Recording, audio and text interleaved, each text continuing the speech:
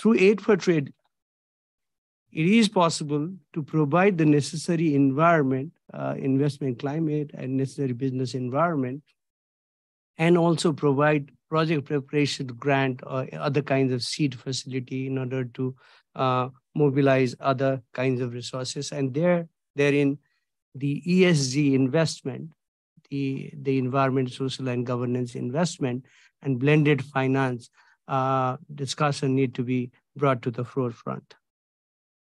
An example of leveraging I can provide from the EIF is the support that we have provided to create e-marketplace in Cambodia, where we provided $1.5 million to the government of Cambodia, Ministry of Commerce, to roll out this initiative. And they were able to mobilize additional $1.2 million from other partners such as UNDP, UNCTAD, UPU, United Postal Union, then also Swiss Contact and Khmer Enterprises. So that's one example of leveraging, not quite from the private sector, but from other, not fully from the private sector, but from other partners. And other example of resource leveraging, not from the EIF context, is the project called Mozambique-Malawi Interconnector Support Project. It is a project which combines electric transmission line with fiber optic cable, where the total cost was 108 million euro, out of which KfW, the German Development Bank, and World Bank contributed bulk of the resources, but then they also mobilized additional resources from European Union and Norway to complete this project. So that is another example. Then the third point that I would like to make is that there is a need for tailored approach to ensure that no one is left behind. It is so important for LDCs, but also digital trade is important for LDCs, but also for the SIDS countries, where Commonwealth works a lot, actually, our partners, small island developing states, and countries affected by fragility and conflict. They need this kind of support. But at the same time, even within those countries, there are certain segments, vulnerable segments, such as women and micro, small, and medium enterprises who need support. Therefore, the Aid for Trade support should be targeted to those groups also. So there are a few examples. Just one example that I would like to highlight here is the initiative that we have launched with the UNESCAP in New Delhi to train 1,900 women entrepreneurs on digital marketing and e-commerce. So this is one initiative that we have launched, and there are various other initiatives together with ITU, UNCTAD. We are working with other partners also in order to build capacity of women entrepreneurs as well. So, but then, having said that, it is not going to be enough. What is important is that we need to work together with other partners. Partnership is extremely important, and this is one of the added value of the EIF. And today, that's the reflection of that partnership. You can see today in the event that we are organizing together with Commonwealth Secretariat, and we have expertise from the WTO, UNCTAD, ITC, and most importantly from LDCs as well as the academic institution. Finally, I would like to thank all the members of the panels, moderator, and participants both in person and online, and look forward to a productive engagement. Now I would like to hand over to the moderator, Natalie Domson of ITC, where she heads publishing and event management and provides advocacy support to digital trade for micro, small, and medium enterprises. Over to you, Natalie. Thank you so much. Thank you very much. And welcome to everyone today. As you've just heard, my name is Natalie Domson. I'm your moderator. I come from the International Trade Center, also based in Geneva. For those of you who don't know us, we are the agency that connects small business to international markets. And I'm happy to say that digital has been a really big part of the work that we're doing and the work that I do in managing ITC's publications program and the events, including our annual World Export Development Forum. And you're going to be hearing from a lot of interesting people today. And this first panel session will be about setting the scene with Simon Vashti, who I'll introduce to you in just a minute. But I'd like to just say, when we're talking about the capacity building that you're going to hear, some of the work that ITC is doing is actually quite interesting, and you might be willing to take a little peek at that. We're going to have a book coming up very soon on tech hubs in the post-COVID era. We're about to publish data from Alibaba for Asian SMEs and how they can tailor their market access to the most interesting products. We have reports on customs and taxes in the EU and the US. We've published on e-platforms for SMEs. We've looked at the border on customs issues and technology. And most importantly, we had a flagship publication launch at the end of September. And we talked about the role of services for countries around the world. And there were 4 that came out that were really the most important. And ICT was one of the 4. Let's see if I remember. 4 is a tough number. FinTech, ICT, business and professional services. What's the other one? I have a gap, brain blip. Doesn't matter. We're on ICTs today. And the point is that, as you'll also hear in just a minute, they're an important part of the economies, and they are in their own right, and they're an important part to make the rest of the economy work.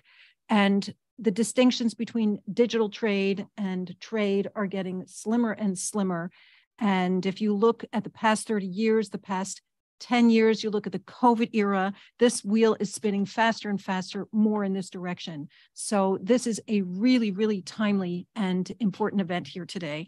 And with that, I would like to introduce our first presenter, and that's Simon Lacey.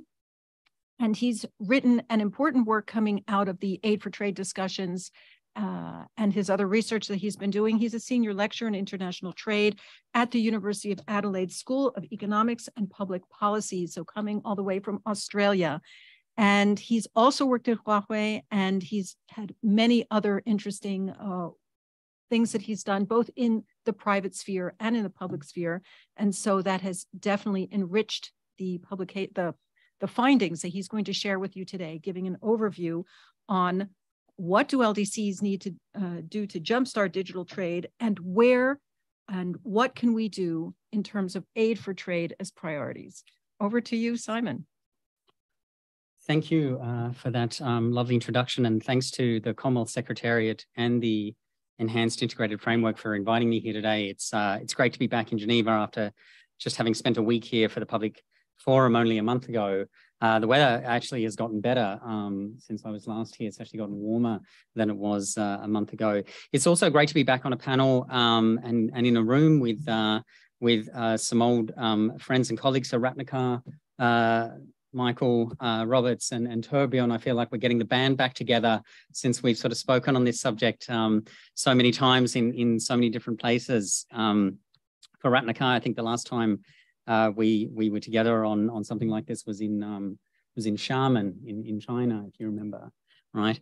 Anyway, let me sort of launch into this. This is really a summary of a 30+ page paper I wrote last year for the Commonwealth Secretariat on aid for digital trade, where we really sort of tried to do 2 things. So the first of which was to figure out how much of sort of aid for trade or ODAs, or official development assistance, spending on trade-related technical assistance was going to help beneficiary countries, or was intended to help beneficiary countries better connect with digital value chains, or to help firms in these countries better participate in the digital economy.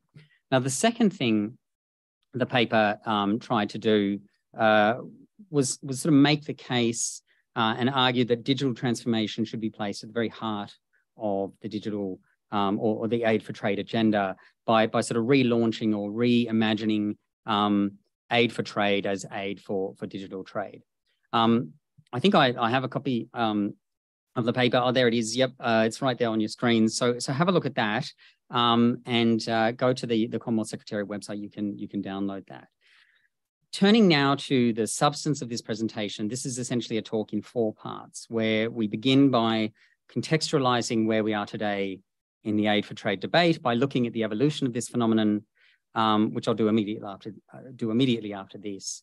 And then I turn to a discussion on the digital dimension of international trade, how trade has become digitized. And after that, I discuss why digital should be at the heart of the Aid for Trade agenda. And then the talk concludes with some concrete recommendations on how to do exactly that. So we begin by discussing the evolution of Aid for Trade. So those of us who are old enough to remember, and I sort of count myself as part of that crowd, can actually recall how this all got started, namely in December 2005 at the Ministerial Conference in Hong Kong. I was actually in Hong Kong as part of a delegation to the conference, and I remember that it was Japan that first dropped a proposal on this, followed very quickly by the US and the EU. Now, at the time, this was about revitalizing LDC engagement in the by then sort of flagging Doha development round, where developing countries and LDCs in particular had soon come to realize that the word development in the Doha process was just sort of a rhetorical convention or a manifestation of the law of inverse relevance, which says the less you want to actually do about something, the more you have to talk about it. And Aid for Trade was an attempt, not the first and also not the last, to give developing countries more of a stake in the business of the WTO.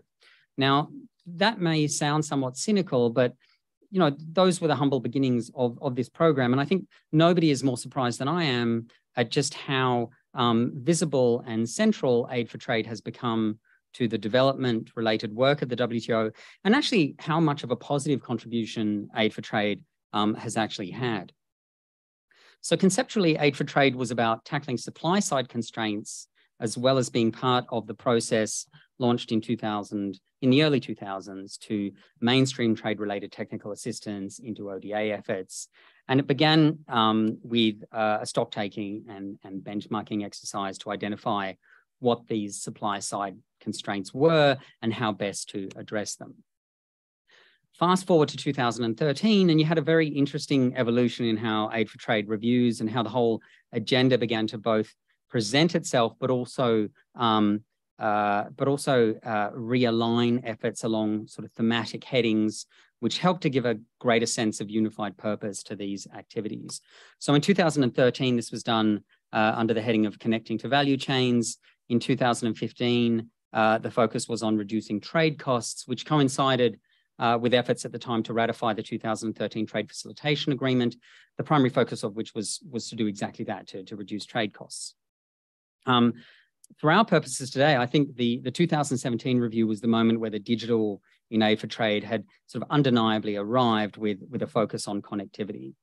Then in 2019, the focus was on economic diversification and empowerment, before in 2022 returning again to the connectivity agenda, of which digital is, of course, a key part. So moving on, I don't want to spend too much sort of time reliving the good old days or dwelling on the past, because I only have 25 minutes, but it helps to put this all in some kind of historical context, which we'll come back to later. Let's move on now to how digital technologies and processes have become so fundamental to international trade. So I think when you discuss the digital dimension in international trade, you're essentially asking three questions. So the first is, what makes a given transaction one that is inherently part of the digital economy? The second is, what constitutes digital trade? And the third is, what rules or disciplines are emerging to govern digital trade? So let's start by tackling the first of these questions, namely, what do you mean when you're talking about digital? So in my last job, working in the trade team of Huawei Technologies in China, we did a very sort of expansive white paper on this, and we began by trying to define what made a given transaction part of the digital economy, as opposed to, say, just a conventional or legacy transaction. And we soon came to the conclusion that thanks to the overarching trend of convergence, the digital and the analog economies were fast just sort of becoming the economy, making any distinction between the two increasingly sort of irrelevant and artificial. But for the sake of argument, we concluded that in order to qualify as part of the digital economy, a given transaction or process had to both take place via or be intrinsically contingent to online connectivity, while at the same time being data-centric, meaning it relied on or facilitated the collection, processing, transmission of data over either the subjects to the transaction or the objects of the transaction. And that probably sounds needlessly complicated, but think about any transaction that takes place in the modern day economy, whether you go in to buy a coffee at a store, or whether you and you pay by credit card, or you pay by a digital wallet, or you go online and you order a book on Amazon. And you'll find that both of these elements, online connectivity and data centricity, are both central to the way different parties interact with each other commercially today. Going back to our three questions, let's look at the second one: what constitutes digital trade? So here a lot of good analytical work has been done by organizations such as the OECD, but also the IMF, as well as the WTO.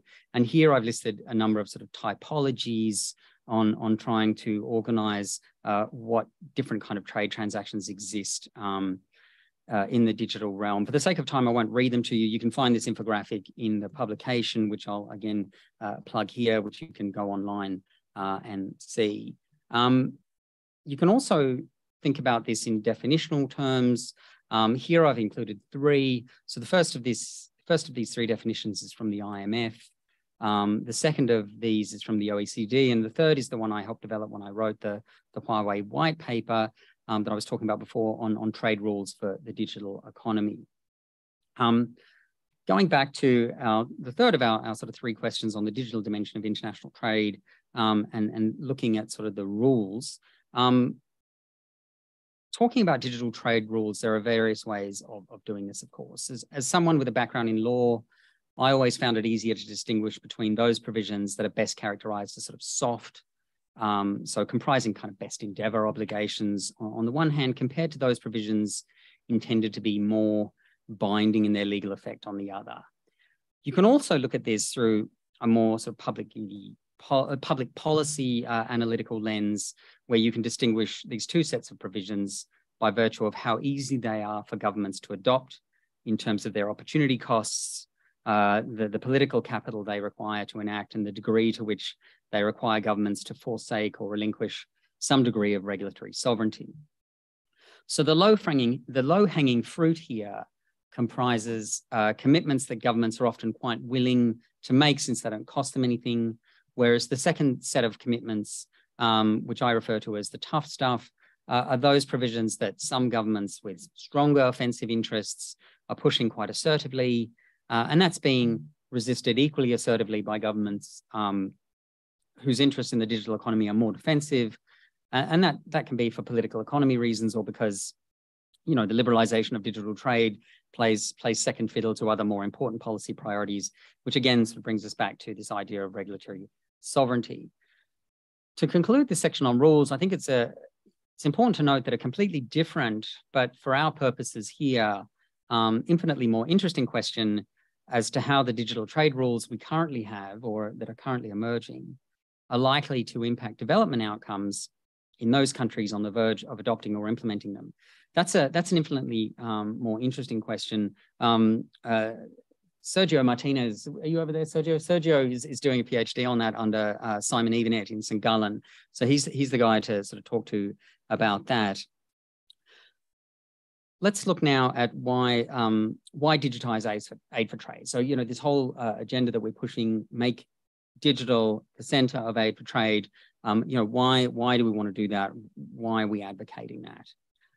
So there are many upsides to digital trade compared to the analog or more conventional forms of trade.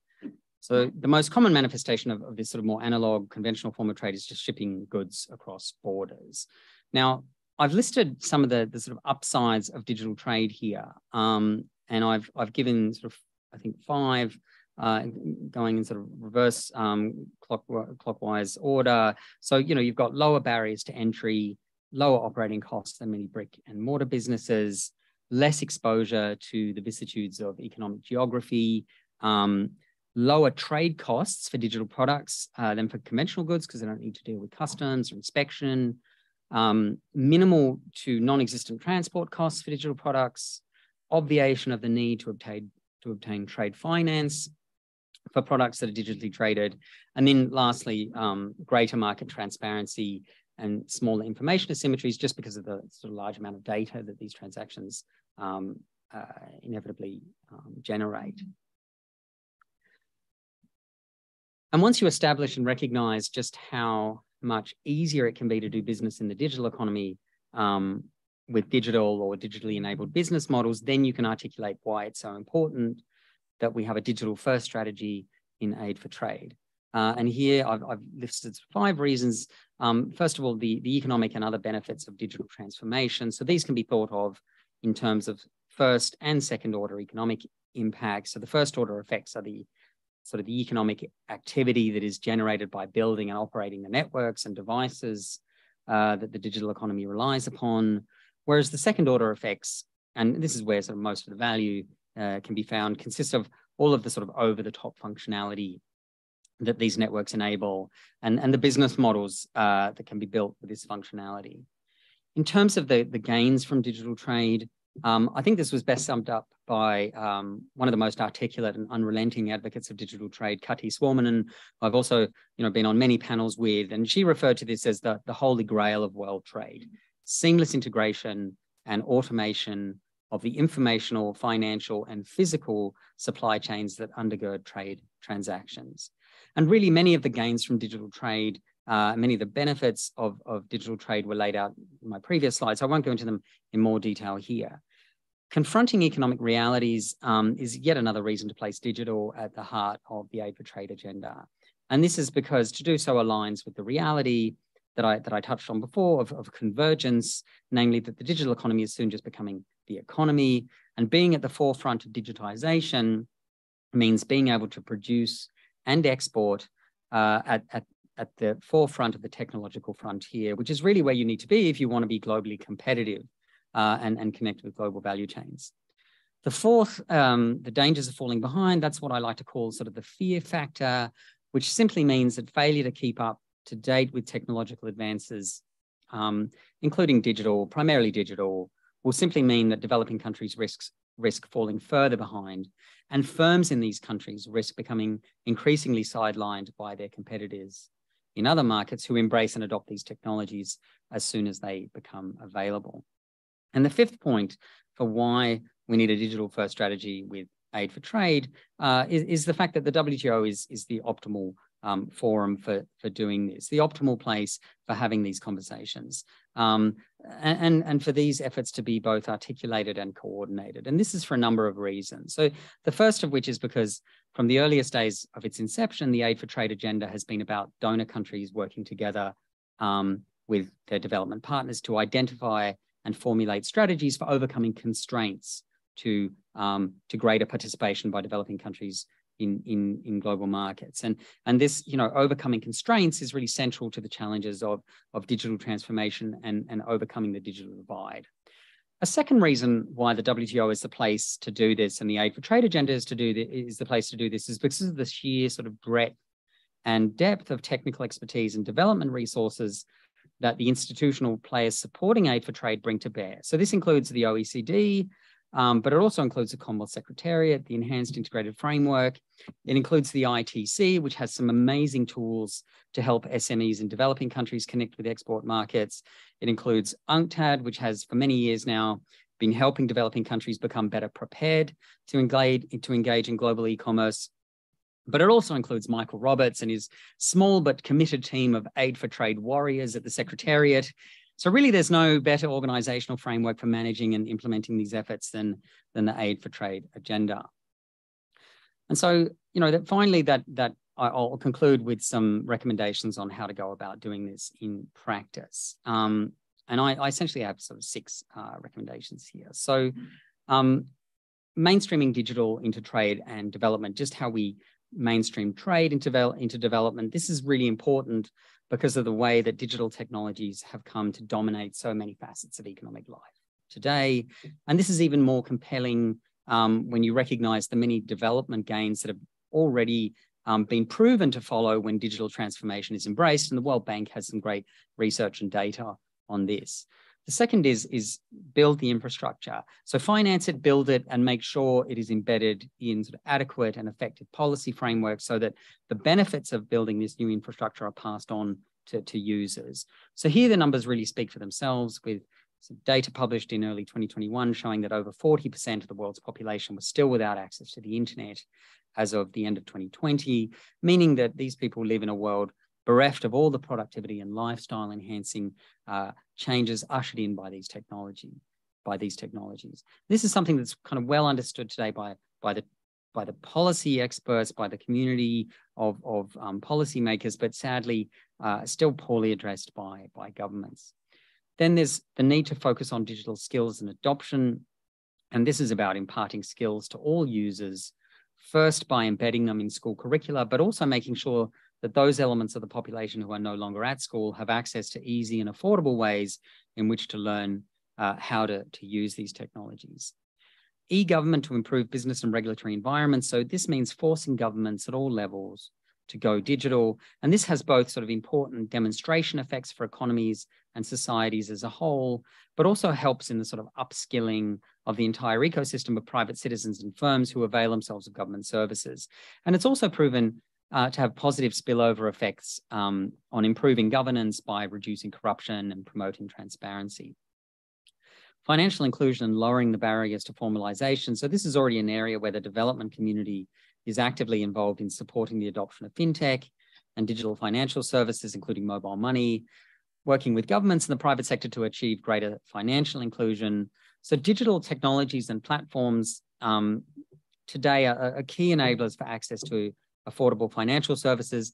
And they're also so fundamental in supporting poverty reduction and economic growth. We've seen that in India, for example. And what is more, given the suitability of these technologies to enabling cross-border e-commerce and other international trade transactions, there's a compelling reason to strengthen efforts to promote both fintech solutions and digital financial services in the context of current and future aid for trade initiatives, and to direct them at sort of real world problems, such as, to name just one example, the massive gap that has emerged in trade finance since the global financial crisis. And then the final point is, to get donors, developing countries and the private sector working together. This is an area where each of these different groups or stakeholders has a unique set of skills and expertise that they have to combine in order to bring about effective solutions. So, what are those areas of skills? So policymakers in recipient countries have the best understanding of what constraints should be tackled and in what order of priority, since they're best placed to understand what these constraints are, what the constraints are holding their economies back. The private sector is the only place that has the technical expertise to roll out online connectivity and digital technologies. And it's donor governments that have the funds and the will to contribute these funds to supporting the digital aid for trade priorities that policymakers in developing countries identify. So this is yet another area where a multi-stakeholder approach is required in order to achieve tangible outcomes. So I'll say thank you, and I'll also plug my paper last time, which you can download from the Commonwealth Secretariat website. So thank you very much for that.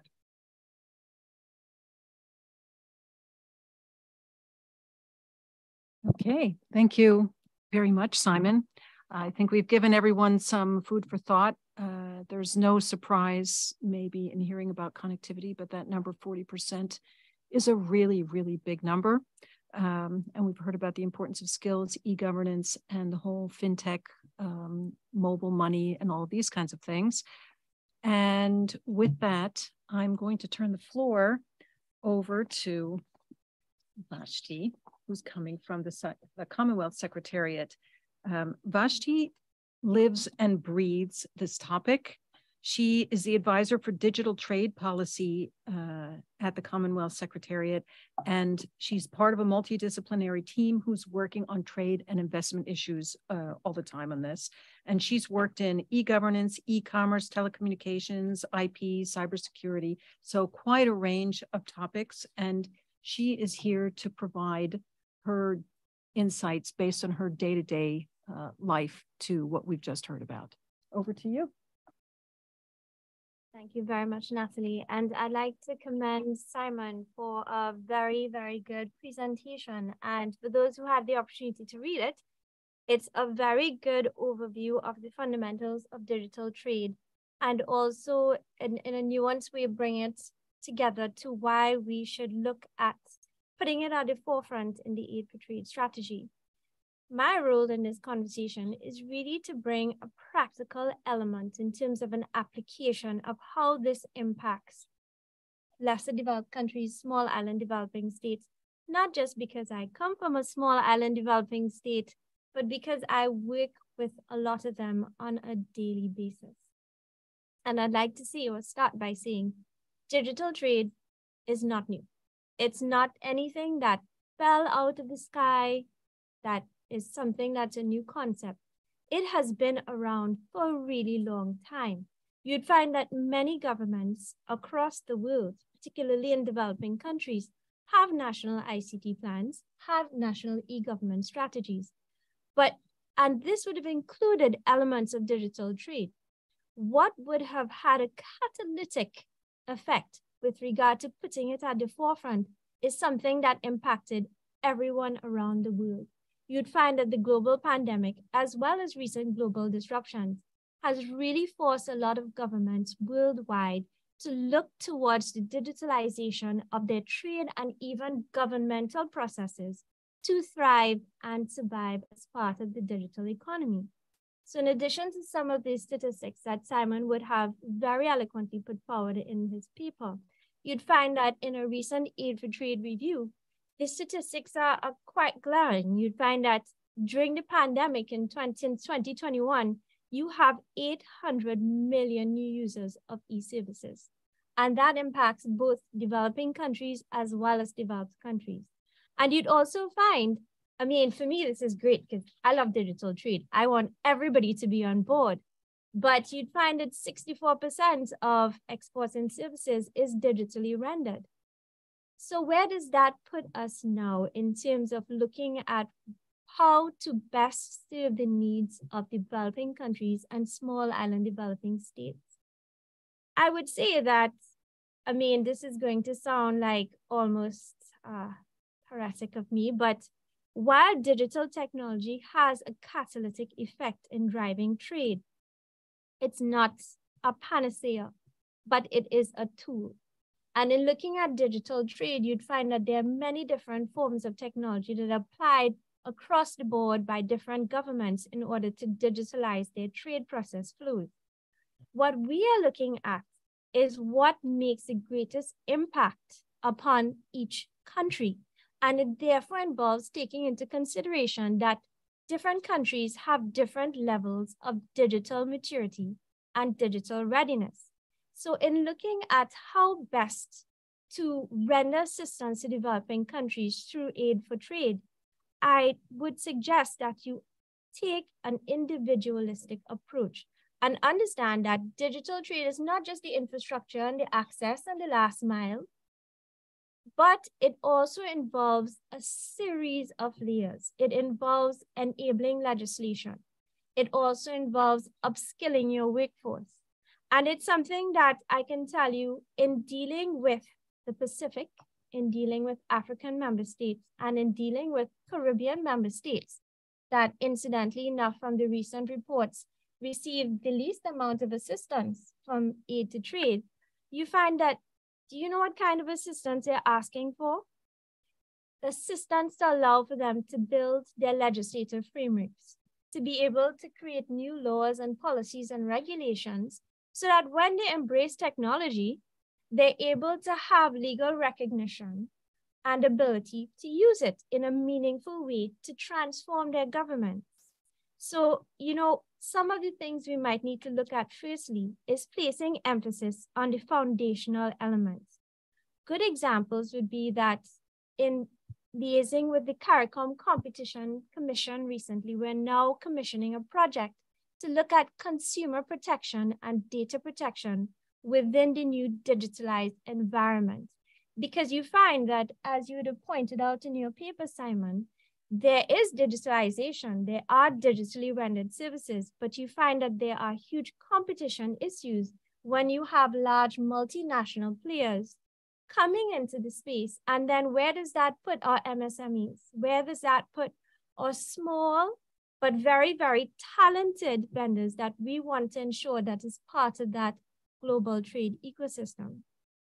So you'd find that that is one of the things that, you know, we would like to advocate looking at.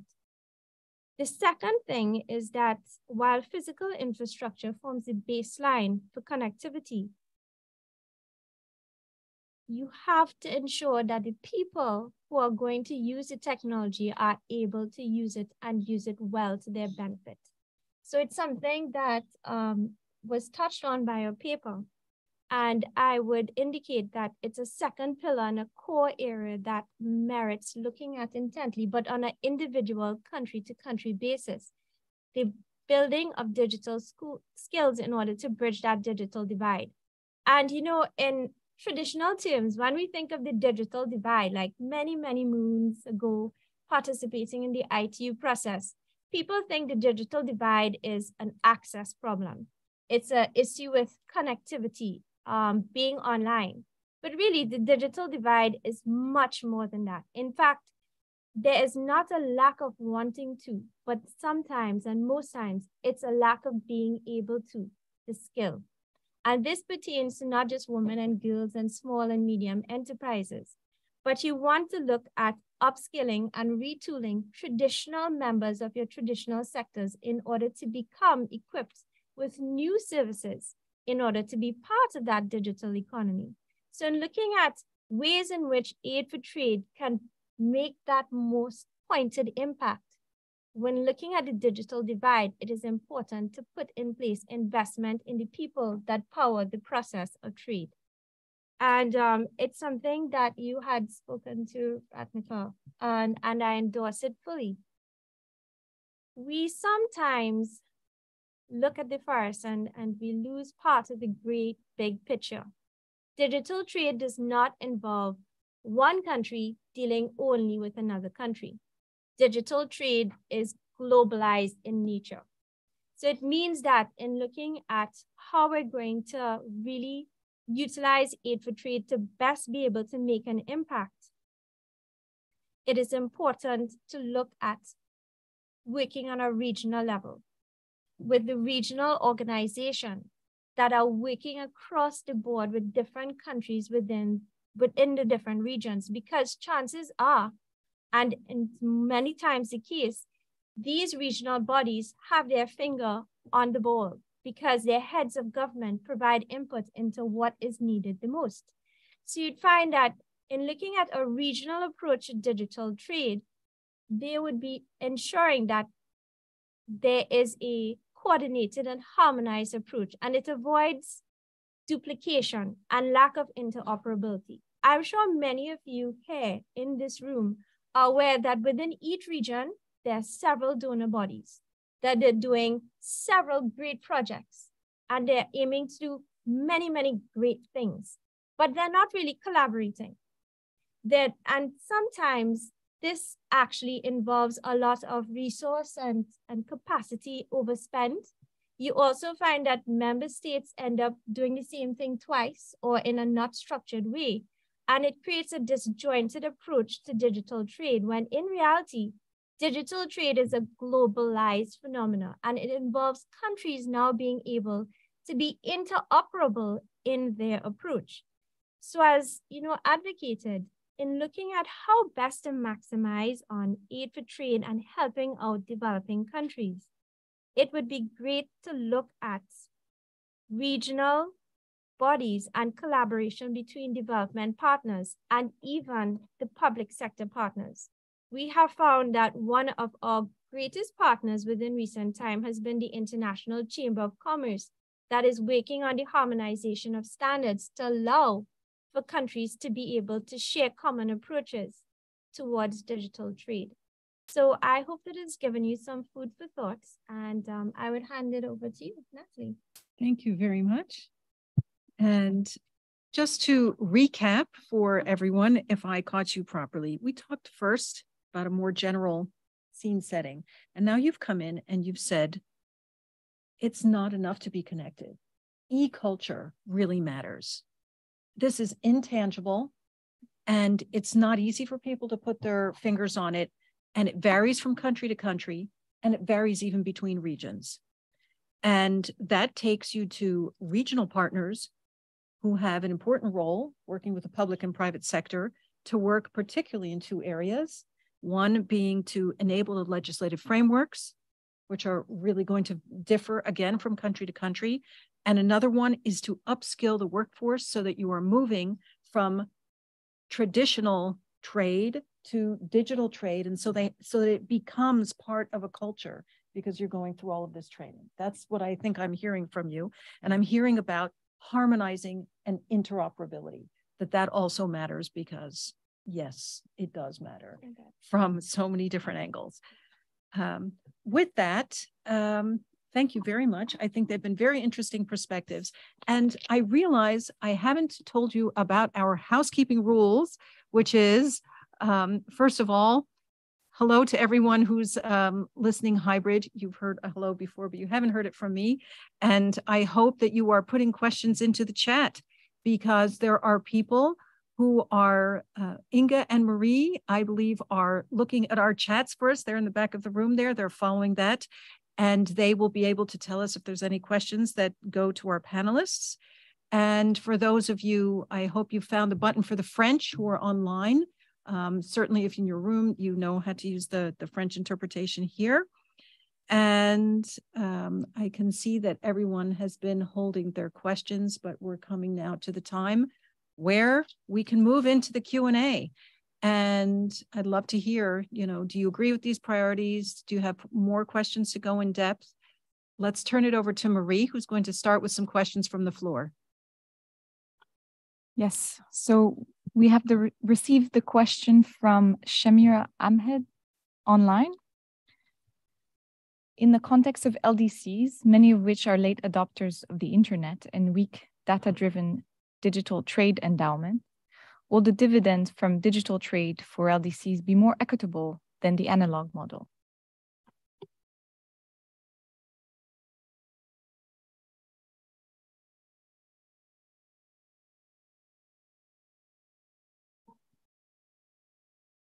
Will it be more equitable?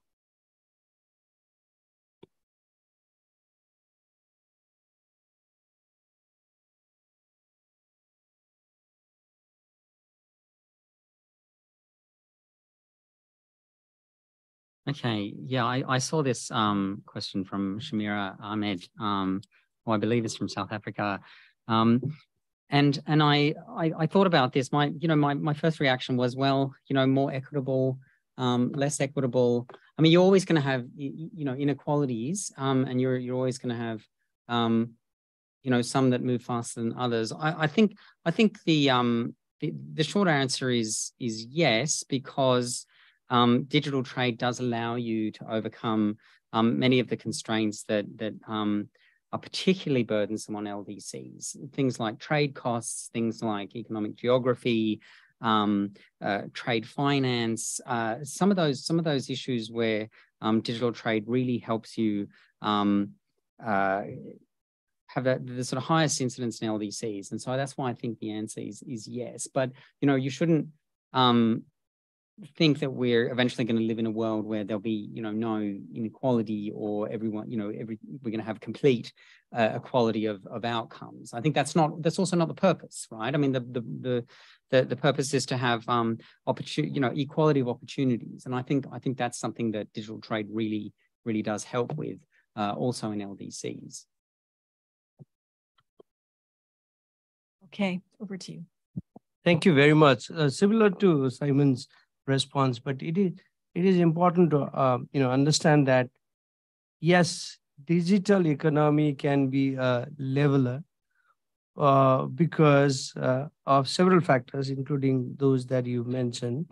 Getting rid of intermediaries and connecting directly to the end user, to the buyer, is one example of sort of one major advantage of digital trade that is offered particularly to micro, small, and medium enterprises who need to otherwise rely on intermediaries is something that I can think of.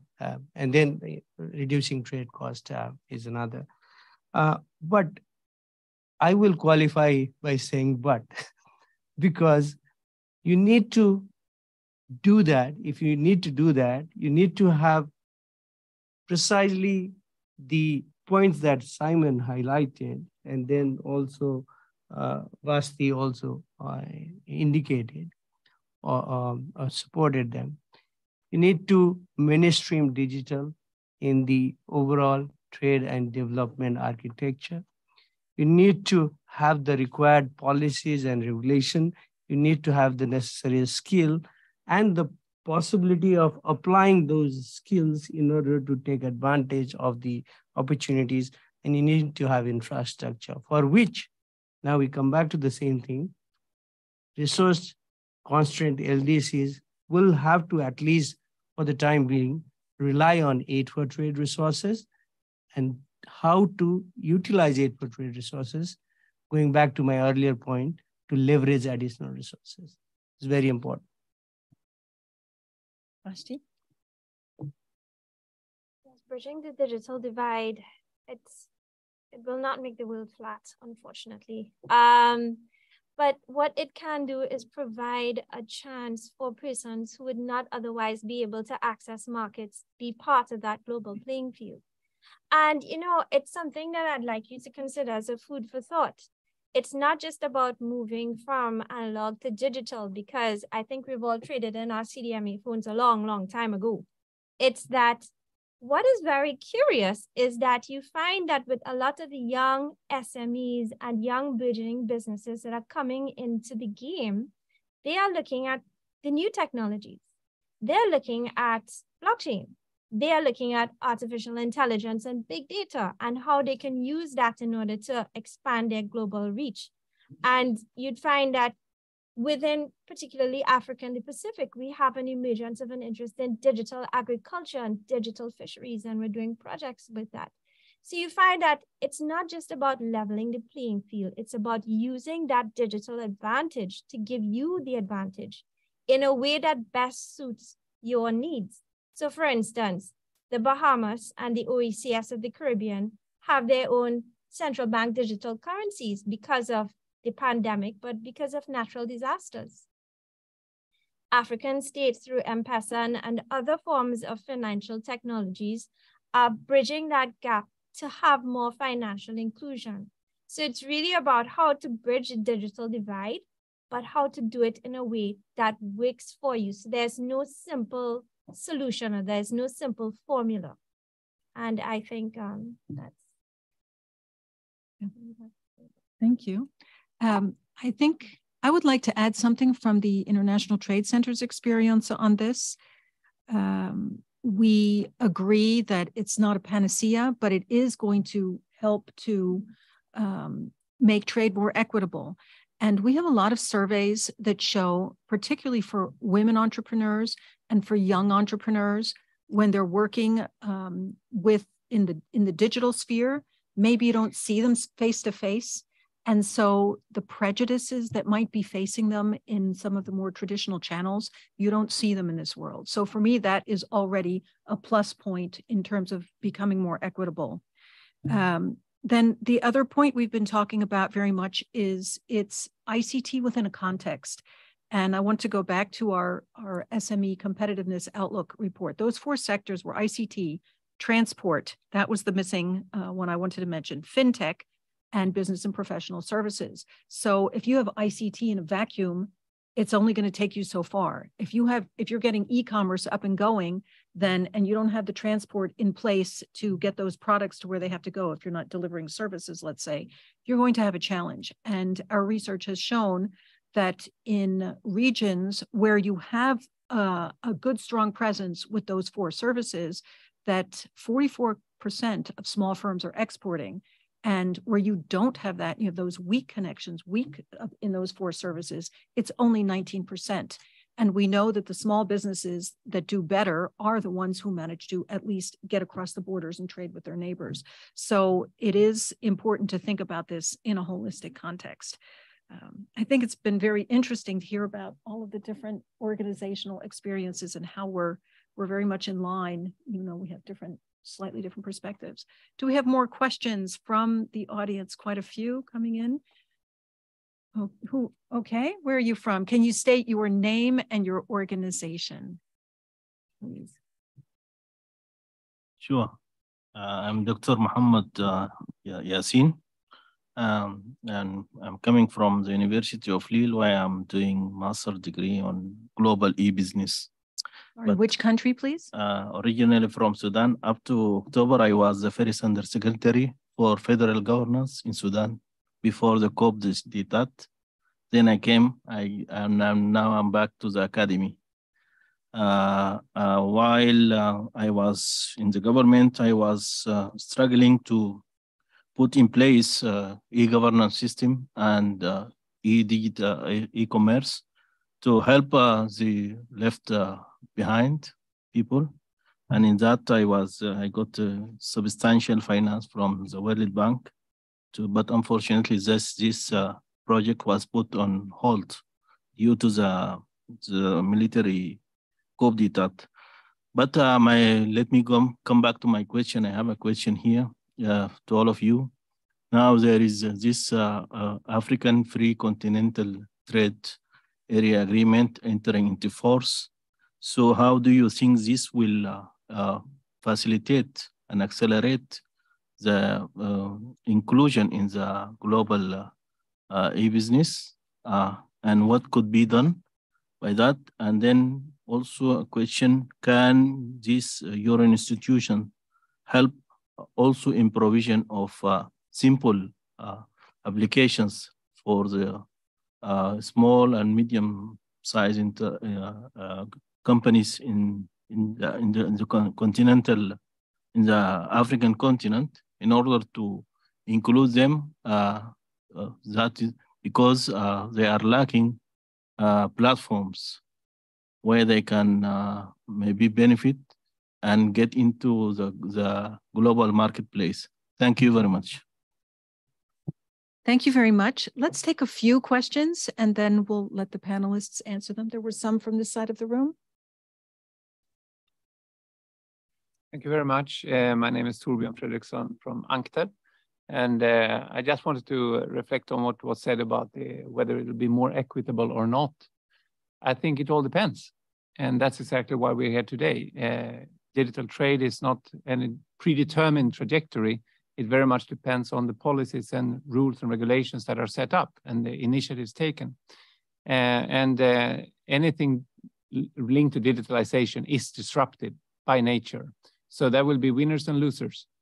So far, what we have learned during the pandemic is that rather than digitalization has acted as an equalizer, it has really widened the inequalities and divides.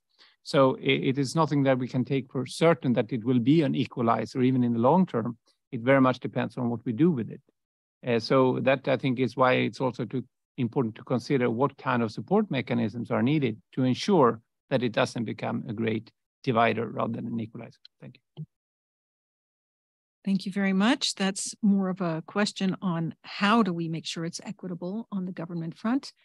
And there was a question from the back. That's from my colleague, Kyle at ITC. Hi, I'm Kyle from ITC. Thank you for that. I have a question for Vashti regarding harmonization. I mean, recently we've seen countries, unfortunately, throw up many barriers to digital trade in the form of localization requirements. And that's something that I think the AFCFTA is really seeking to try and harmonize. But I'm wondering if you have any thoughts on how best to approach the issue, because it seems as though kind of the export of regulatory frameworks from developed countries is creating fears of the creation of a splinter net. And that perhaps, the dream of a global digital economy may die and the splinter net may rise in its place. So I'm just wondering if you have any thoughts on how best we can approach the harmonization issue. We have other questions. That was a question on localization, the splinter net, harmonization, maybe. Who else has questions for us? Well, do we want to take more? Can we go with these three maybe? And then we'll come back and see if there's more from the chat. So who would like to answer? Who would like to start? AFCFTA, what's the role in accentuating a good process to include especially SMEs, platforms? We had a question around what can we do to make sure that it does go towards equitable and not the other direction. And we had a question around localization. Do you want to start with localization, maybe? Inevitably, this data question has to come up. But it is something that is being grappled with by many jurisdictions because of the fact that with greater digitalization, you have vast amounts of data. And there are new forms of technology that utilize data, big data systems, as well as the Internet of Things. So it's everywhere, all around.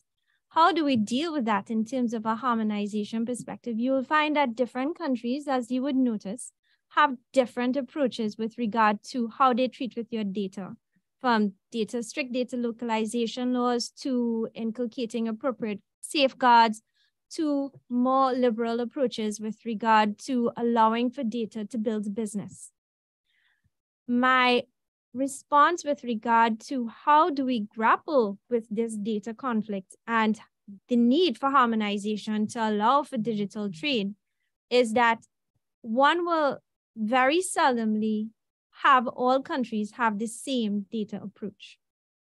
But what we have been looking at within the various regions is have a common principle or common principles that they apply with regard to trade. So this is a very pertinent question because in February, we're even hosting a legislative workshop for the Caribbean to deal with enhanced legal frameworks and looking at the elements of data protection. Not because we want everybody in the region to come up with a harmonized framework. It is very unlikely.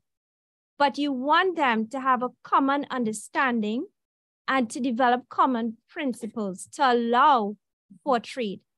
And if I could just touch on the AFTCFA. That's e-culture, by the way. Just wanted to say. The AFTCFA question, just very briefly. It's a very relevant question, and it goes to the whole element of taking common regional approaches and stances, because we did a workshop with COMESA on digital trade to allow for everyone to express their opinions on the key areas for digital trade as a lead up to the discussion on the e-commerce protocol that was initiated by the AFCTFA. And it was very interesting what came out of that digital trade workshop. It showed that many of the African countries had very similar problems.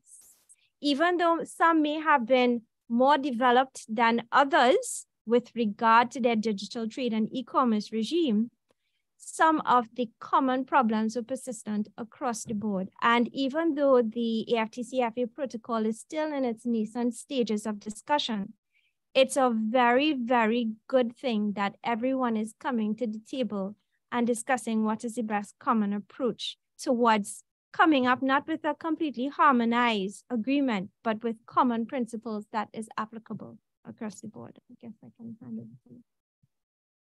I was just saying e-culture in a way that is not just about skills in the companies. You're coming back to that same point, no matter where you are. Simon?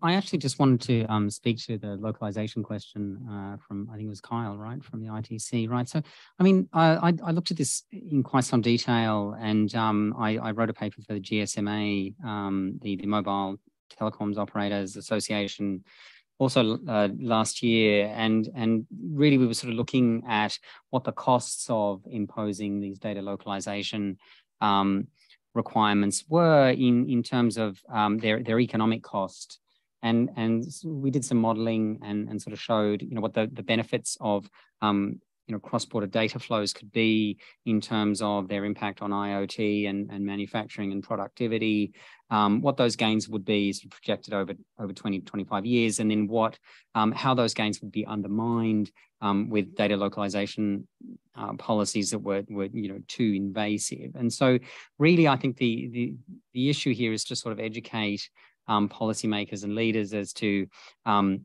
what are the costs of imposing data localization measures. I mean, of course, they're gonna make those decisions on the basis of a whole range of considerations, including industrial policy and including, the fact that many countries have their own ambitions in the digital economy, and that's why they want to sort of impose data localization, because they believe, falsely, they believe that this encourages sort of the development of a domestic ecosystem. But just sort of informing and educating policymakers as to what the true costs of these policies are, I think would go a long way to helping them to find sort of more nuanced ways of achieving the stated regulatory objectives, instead of just sort of arbitrarily blocking the free flow of data across borders. So I think that's an important element to it as well. Thank you. Thank you, Simon. We're starting to eat into our coffee break, which was eating, drinking, speaking into our coffee break. But we do have a last round of questions that are coming, including someone who would like to speak directly online. So I leave that to Marie to take us through those questions and the speaker. Thank you. Yes, we have a representative from the private sector that we will allow to talk. And we have a few questions that we received online. I can read two, and then we'll let the representative speak. So we have a question from Francine Belay.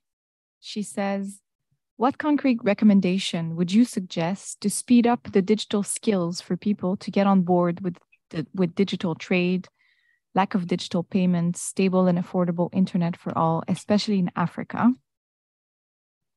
And then we have a question from Griffin Nirongo from Rwanda, I believe. When one talks of digital solution, we need to go beyond utilizing the software to enhance trade and consider support measures to build LDC capacity to manufacture, produce the hardware used in application of digital solution. So I'll now give the floor to Peter Zorn. Hello, are you able to hear me? Yes, we are. Yes, okay. So, hi everyone. My name is Peter Zorn. I'm an independent advisor, but I'm very closely aligned with IBM and have been doing work in global workforce reinvention over the last several years. And I think, as we all understand, every job is going to be impacted by new technologies. So whether you are in manufacturing for trade or whether you're in the service side, technology is impacting everyone. And to capitalize on the new digital trade opportunities, as mentioned already, new skills are essential to really make progress in this space. I think, as Vashti has already pointed out, many organizations are already doing great work in this space on skilling at what I would call a micro level, looking in terms of by country, by sector, by channels, by particular parts of the population. The gentleman from EIF mentioned about reskilling 1,900 women in India on a particular program. I believe there is a great opportunity to combine forces and resources across many of your organizations, and most importantly, partnering with the private sector in terms of building an open ecosystem that encompasses things like learning experience platforms, global architecture frameworks, digital accreditation, and other components. But I think there's three key words that I would use here in terms of what I have seen work across enterprises as well as individual governments. And one of them is the word transparency of skills and learning pathways. There is so much opportunity to learn out there today that we really need to help people understand and give them insights into what could they or should they learn that will be of value in their economy. The second word is visibility, the visibility of skills and learnings within a country, knowing what skills you already have, what gaps exist, who is learning what, so you can easily find that talent. And the third word is personalization, allowing people to make informed decisions about what to learn, what it would take to become more proficient in that area. I think the aspirations of nations to upskill their populations is clear. And from what I hear today in this discussion, the question is now how to achieve this. And as someone who focuses on this sort of reinvention, I would just encourage you together to create a sort of concrete plan or a set of concrete options to address how to execute an ecosystem like this that could be replicated across many markets. This would save resources in terms of both time and money, as well as allow that mobility and flow of resources, especially people, as well as the goods across borders, because the learning ecosystem and the skills that would be had would have a certain amount of commonality across borders. That's my comment from what I've heard today. Thank you very much. I would like to just very quickly, and then we'll move into the final round here. There's a question from the... Et bonjour, bonjour à tous. Moi, c'est Farah Mahadiop. Je travaille au ministère du Commerce, de la Consommation et des petites et moyennes entreprises du Sénégal. Donc, je me réjouis en tout cas de l'opportunité qui m'est offerte aujourd'hui, en tout cas, de pouvoir prendre part à cette importante activité et dire tout simplement en fait que en traitant en fait du thème maximiser les gains du commerce numérique, solutions et priorités pour les pays en développement, vous mettez en tout cas en lumière aujourd'hui en fait les défis qui en tout cas nous interpellent nous en tant que paiement. Je viens de sortir d'une activité extrêmement importante organisée par la CUNICEF qui visait à faire en tout cas le bilan de l'évaluation en tout cas de la mise en œuvre des recommandations qui découlaient de l'évaluation des pays à faire du commerce électronique. Et pour le rappeler, en fait, cette étude a permis en tout cas au Sénégal d'ouvrir son agenda en ce qui concerne en tout cas le commerce électronique. Et de cette étude, en fait, l'une des recommandations en tout cas fortes de cette étude, c'était d'élaborer une stratégie nationale de développement du commerce électronique. Et c'est le lieu ici de remercier en tout cas le cadre intégré renforcé qui nous a accompagnés non seulement à élaborer une stratégie nationale de développement du commerce électronique, mais également nous a accompagnés à mettre en œuvre une plateforme nationale de commerce électronique qui, dans le contexte de la COVID-19, nous a permis en tout cas d'assurer l'approvisionnement, en tout cas en matière de biens de première nécessité. Maintenant, pour revenir en tout cas à une préoccupation en tout cas qui a fait l'objet d'un atelier qui s'est déroulé du 27 au 28 octobre organisé par la CUNICEF, on a essayé en tout cas à un moment donné de faire le focus sur comment en tout cas mettre en cohérence les initiatives des partenaires en tout cas qui accompagnent nos pays. Et c'est l'idée aujourd'hui en tout cas faire un appel fort aux partenaires qui nous accompagnent à redoubler en tout cas ou bien à mieux mettre en synergie leurs initiatives, parce qu'aujourd'hui, la matrice d'action de l'ITREDI aujourd'hui nous a permis d'identifier des projets phares et qui, si nous parvenons à les mettre en œuvre, nous permettra non seulement d'accélérer les recommandations qui ont découlé de cette étude et nous permettrait en tout cas de bâtir un écosystème solide et qui nous permettrait en tout cas de tirer profit de ce commerce électronique-là. Thank you. Au Sénégal, nous, en tout cas, en termes de mise en œuvre, nous sommes parvenus à mettre 81% des recommandations de l'ITREDI à côté du Togo, bien sûr.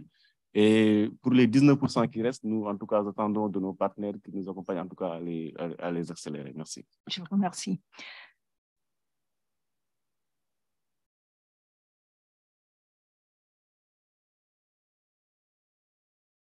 Thank you. What skills, what to prioritize, especially in Africa? We've heard about coherence just now, and also from our intervention online, what can we do to skill up and scale up quickly? Open partnerships with the private sector around transparency, visibility, and personalization were the three keywords we heard. And I think that was really the key. They were really questions around the same kind of topics. Who would like to take the floor? Can I do it in, actually less than a minute. So what I can do is, I can support what many of them said, including Griffin and Peter. Just one point on what Peter has proposed in terms of learning opportunities. All 3 points are very, very important: transparency, visibility, and personalization. What is even more important is the application of the knowledge. The skill is there, but how to apply the knowledge in practice is something that needs to be thought through together, working together with the private sector. Because a lot of time what happens in a number of countries, including Nepal and Bhutan, when the E-Trade readiness assessment was being done, that there are several graduates who are coming out of the university and institution of higher learnings, but their skill does not match the skill profile that is required by their potential employer. So there could be a challenge, so that needs to be addressed. And in relation to just a quick point on the point made by a representative from Senegal, yes, of course, we are pleased to support the national development of NASA strategy and the development of platform in Senegal, which came straight from the recommendation of E-Trade readiness assessment. So this shows the example of good partnership between various organizations working together to promote digital capability in LDCs. So I stop there. Yeah, I mean, what Peter Zorn is talking about sort of ties in quite nicely with the question that Francine Belly was asking. In what concrete recommendations would you suggest to speed up the digital skills for people to get on board with digital trade? And I think it really goes back to just making data cheaper and making it easier for people to get online in developing countries. I've seen this in the region where I do a lot of work, which is Asia and the Pacific, and really the cost for people to get online is so prohibitive that they just can't go on the internet and sort of learn these skills because as Peter pointed out, I mean, there's so much information available. There's platforms like Coursera and even AWS and Microsoft and Google. They offer their own largely sort of free certification and training programs, and really the ability to benefit from this is the ability to get online and do it sort of affordably. And so it comes down to that sort of access issue. I really can't stress that enough, just how important it is to have access to sort of ubiquitous and affordable data. Maybe I'm a bit biased because I sort of come from this background of a big technology company such as Huawei, sort of building networks and operating networks was kind of their thing. But really that's kind of what I've seen from my own experience is the big kind of bottleneck is access to affordable data and getting online easily. Thank you. Vashti, final words. Going back to one of the key areas that I mentioned in the first instance, building digital skills is a critical component of your national e-commerce strategy. In fact, you can build out the most elaborate blockchain technology-based platform. It requires system architects. It involves system engineers who are able to keep the lights on, but also for your end users to be able to access it. So in terms of skill development, it requires different levels that must be built into your national e-commerce approach, from technical, vocational, educational studies, the primary, secondary, and university level, but also in terms of the technical skills that are required to make sure that developing states not just use technology, but don't end up having to import the skills to be able to continuously maintain and update it, but to, in their own way, own it and utilize it effectively. So I think my time is up. Thank you so much. And thank you to everyone here in the panel and to everyone in the audience and online for your questions, which were super interesting. And I will no longer stand between coffee and tea, whether you are online or in the room. There's coffee and tea outside for the people who are here. And we will convene again at 4:35 to look at how do we put these things into practice with the lessons learned.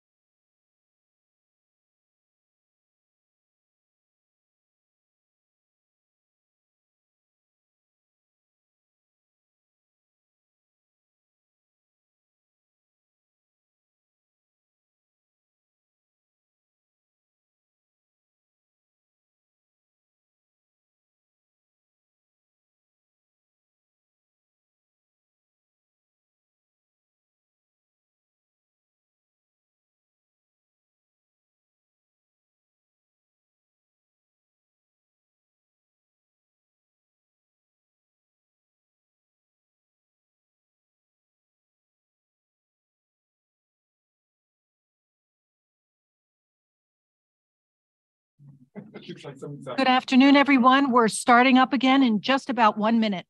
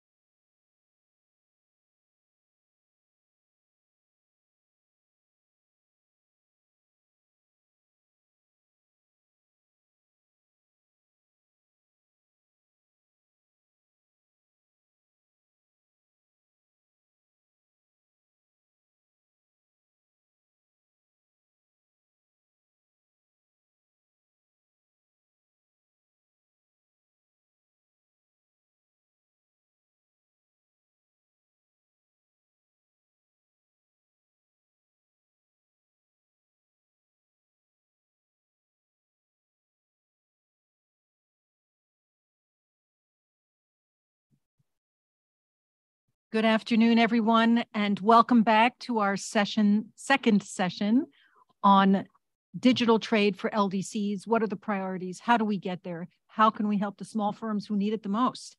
And in this second session, we're looking at lessons learned and how to put things together in terms of priorities for the Aid for Trade context.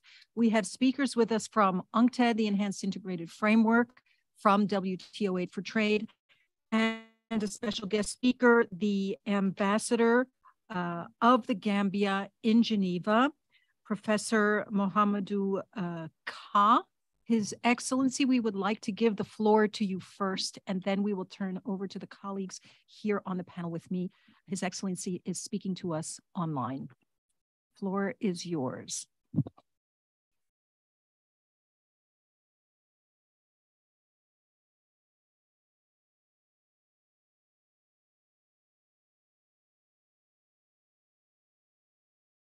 If we have a moment while we're setting up, I'll just tell you a little bit why he is such a special guest. He has a long career spanning more than 3 decades in higher education, science, and technologies, and not just a diplomatic career. He has worked as a founding chairman of Zenith Bank in the Gambia. He's worked as a chairman of the board of directors for Africa Consulting and Trading Group in Senegal. He's done a startup in the Gambia in technologies, and he is a professor and a high-level he's held many high-level positions in universities in the Gambia, in Nigeria, and even in Azerbaijan. So he's really got a very well-prepared and interesting background. I'm sure we're all excited to hear from him. Floor is yours.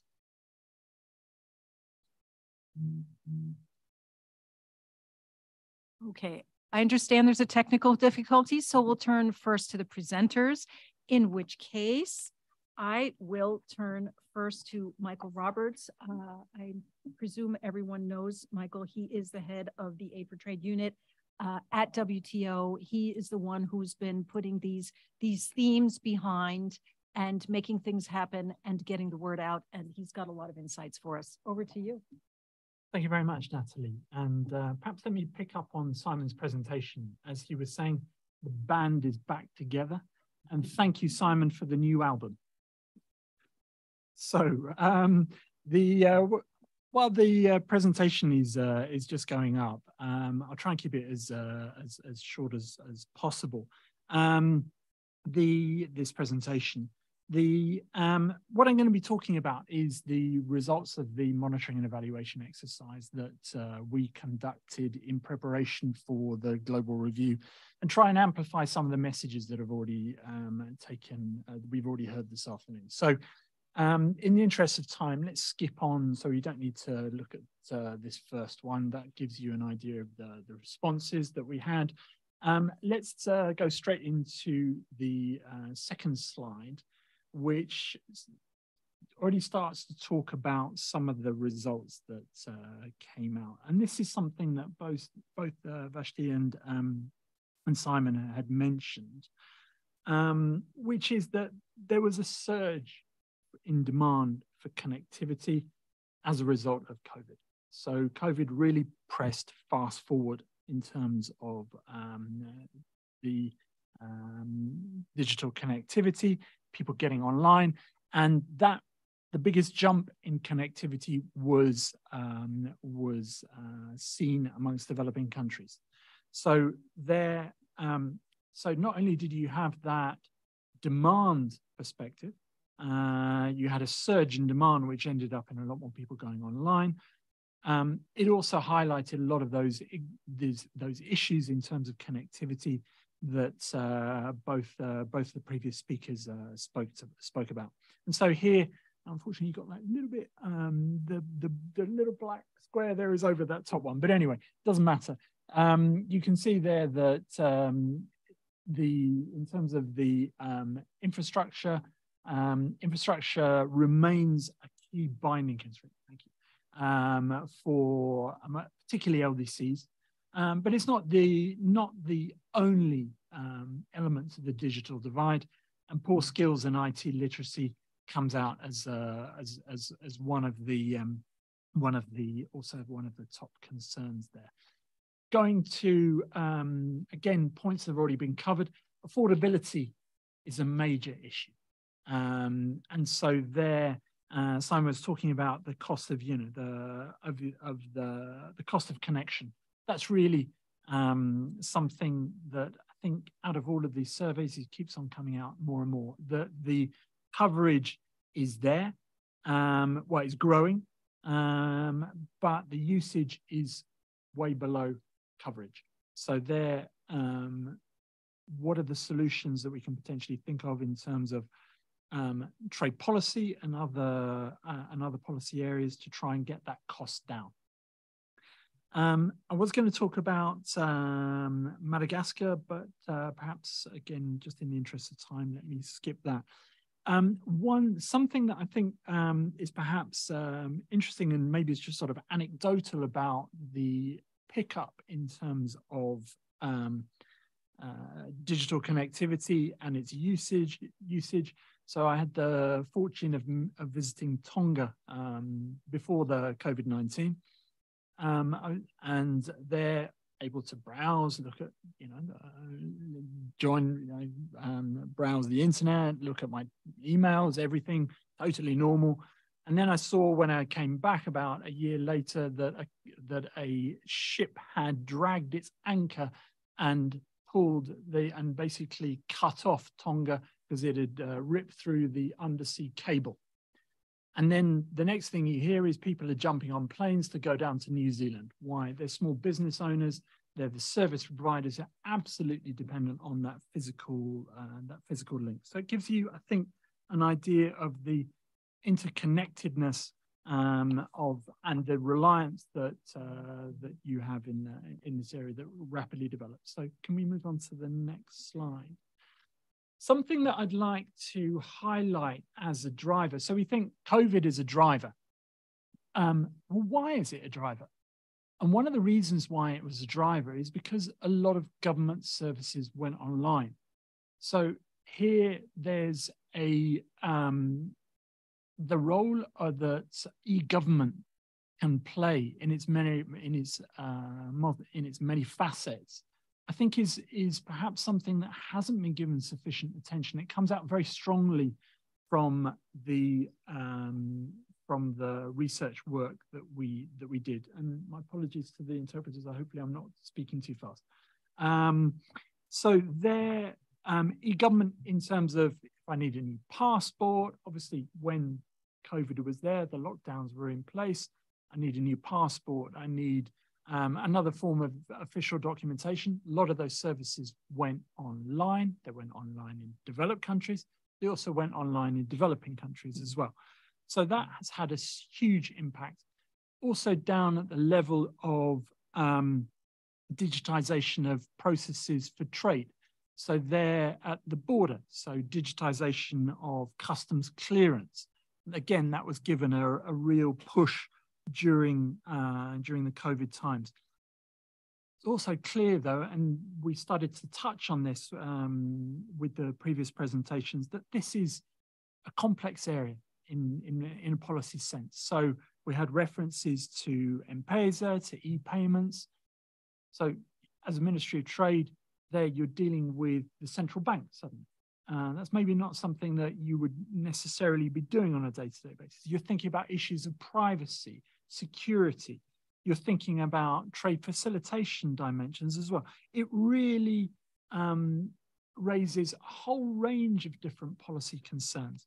And then if you allow me to go back to look at the research work that we did back in 2017, when we looked at whether the ministries of trade knew about national connectivity strategies, we found that there was a digital divide in terms of the ministries themselves even being aware that there were national connectivity plans. There were national connectivity plans. Why? Because of the ITU, the International Telecommunications Union, processes that have those national strategies. It was just that the Ministry of Trade wasn't aware of them. Why were they not aware of them? Well, because they weren't invited to the meetings. So that's something that seems to have changed now. There seems to be this greater understanding of the interrelationship with trade. But, and here's an important point, if that demand is not being expressed in terms of that demand for aid for trade resources in the digital area, then it's not going to end up in additional finance, because obviously the demand can just be, well, I mean, I have a demand for a new suit. Until I go out to buy it, then obviously that market signal is not there. So having the a need is not, it has to be expressed. That's what I'm trying to say. Can you go to the next slide, please? Simon made this very nice point about how the digital and the analog economy is emerging. If you speak to Ho Lim in Trade Environment, he'll tell you how the green economy is going to merge with the rest of the economy. So it's not only at this, at the digital analog interface that you're going to start to see this, you're also going to see that in terms of this focus around sustainability. This is a very busy slide. The one point to take away from it is that there's tremendous scope to be using digital connectivity, digital measures, digital applications for green outcomes. Just think about the example of early warnings for natural disasters, storms, hurricanes, cyclones coming through. How are you going to receive that? You're going to receive the warnings on your phone. So there's, again, this integration between the two things. Can we move to the next slide? The lack of skills that the speakers were talking about, obviously that's gendered as well in terms of where that lack of skills lies. And obviously here, No surprise, well, women respondents report facing additional difficulties. So that needs to be taken into account in terms of the programming of support. Onwards and upwards to the next slide.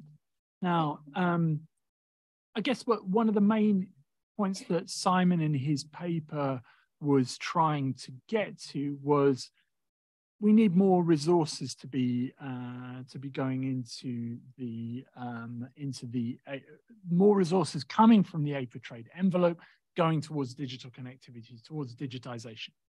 So, and he mentioned a figure of about 2% of overall, no, it was actually Rannika that mentioned this figure of about 2% of overall spending that's going in there.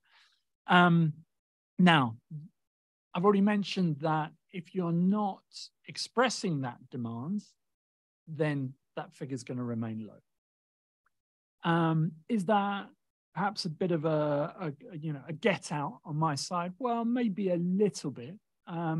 Obviously, the programming is done normally at a national level, so it's donors who are there with the national counterparts through the EIF, through other mechanisms, who are there agreeing the priorities versus the supply of assistance, agreeing on what will be, how that money will be directed and prioritized. So yes, there is this issue of prioritization there. The other, I think, point, and this will speak to what I'm going to get to in the next slide, is that remember that connectivity, digital applications, they are investable. So one question here is, how much should traditional donors be getting involved in this area without crowding out the private sector? So making sure that they create the incentives. Yesterday, there was a very extensive discussion around the DG's ideas are looking at moving from an aid for trade to an invest for trade model. We can move to the next slide. I think you get an idea of what that would mean when you move from aid for trade, which is just purely grants and concessional financing, typically on through IDA, to a broader frame, a broader lens that would look at development finance more generally. So here, when you do that, you realize that actually the majority of finance is not going in the form of concessional finance and grants. It's going in this broader category of what might be termed development finance. And there the numbers start to look much larger. There's been this tripling in the amount of financing between 2015 and 2019. That's OECD figures. And leading that charge has been the multilateral development banks. And you can see there that in particular, the World Bank is a major player, and the IFC as well is a major player in this respect. You can also see the bilateral financing has increased, and also what we're terming philanthropic. Who do I mean by philanthropic? Well, I mean people like the Gates Foundation, MasterCard Foundation, etc. So there's a good discussion to be had with all of those actors as well. So final slide. Conclusions to take away. Well, COVID-19 is this booster for digital connectivity, but remember the e-government aspect to that. And understanding how e-government and the digitization of government processes can act as a sort of a pump primer for digital connectivity.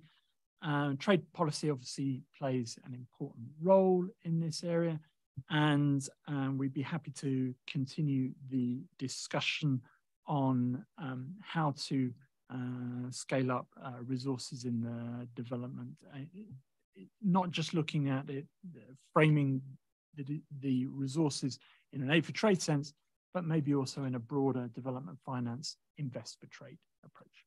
Thank you. Thank you, Michael. You've echoed a lot of the points that were in the first session when you were talking about access, cost, infrastructure, and skills, but there are some interesting things that you've highlighted here that are new. And I think one of them is, I think it was really, how do we get practical in terms of the financing? And so one of the things that you've said is think about connecting those different worlds, which also comes back to thinking about digital culture in a different way, in a holistic way. So it could be connecting trade and e-commerce worlds, which might be different paths, different funders, different networks. It could actually, as you've mentioned, digital and green, it could be trade and environmental, which is also something, there are worlds that don't always meet. And it could go broader. And the other thing that I thought was interesting in the follow the money story is we've been talking about leveraging, and you said really pay attention to those banks. That's what I heard coming out from that. With that, I think it is time to turn to our partner at EIF, and that's Annette, who is Sesmuwemba. I'm sorry. Annette, she's so famous in Geneva. I always think of her as Annette. She's the Deputy Executive Director at the EIF, and she has also worked at Trademark East Africa before EIF, and she's going to tell you about some of the lessons learned from this world. Oh, would you like the ambassador to speak now? Sorry, everyone. Annette, you have to wait. Yeah. The ambassador is online. The technical difficulties have been resolved. And sorry, let her go on. Let her go on while I get myself organized. Let her go on. I'll speak next. She's speaking.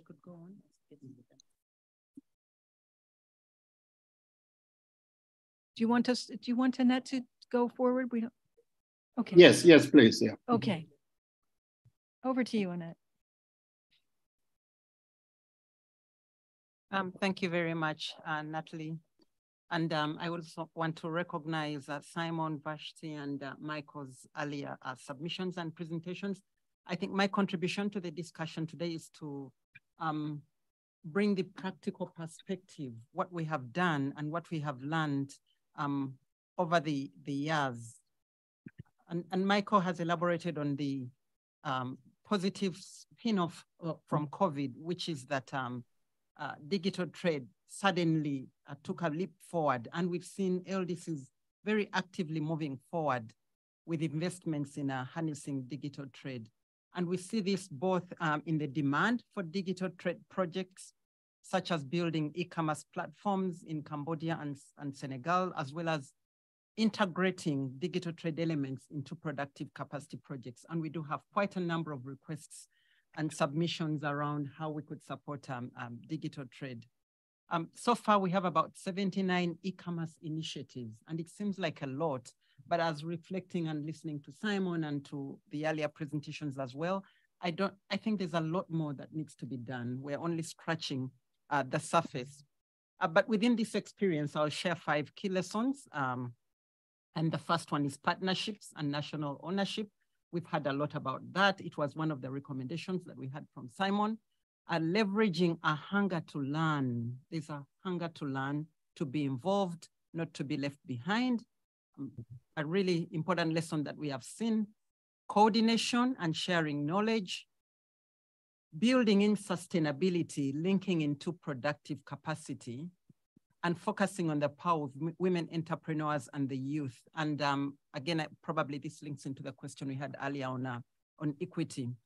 Now on partnerships, I think we've learned that partnerships built around country-owned agendas are key, that the agenda must be owned by the country and build a partnership around that. This is very important, and I think it's a point Vashti as well emphasized in her presentation. Country ownership can drive catalytic investments because it demonstrates that interventions will deliver results and enables countries to invest their own resources into that particular initiative. In Ratnakar's comments earlier, he gave the example of where our investment of $40,000 US in improving the postal and customs services in Cambodia resulted into 1.2 million from the private sector, and that is Swiss Contact in scaling up. But also in Burundi, we've had examples where governments being involved and this agenda rotating up around their national interests. There's been a whole reformulation of policies to incorporate the gender economy. The Ministry of ICT is now introducing a legal framework for promoting ICT in the education of women and girls. These are typical examples of involving the government, working with the government, and how that leads to change.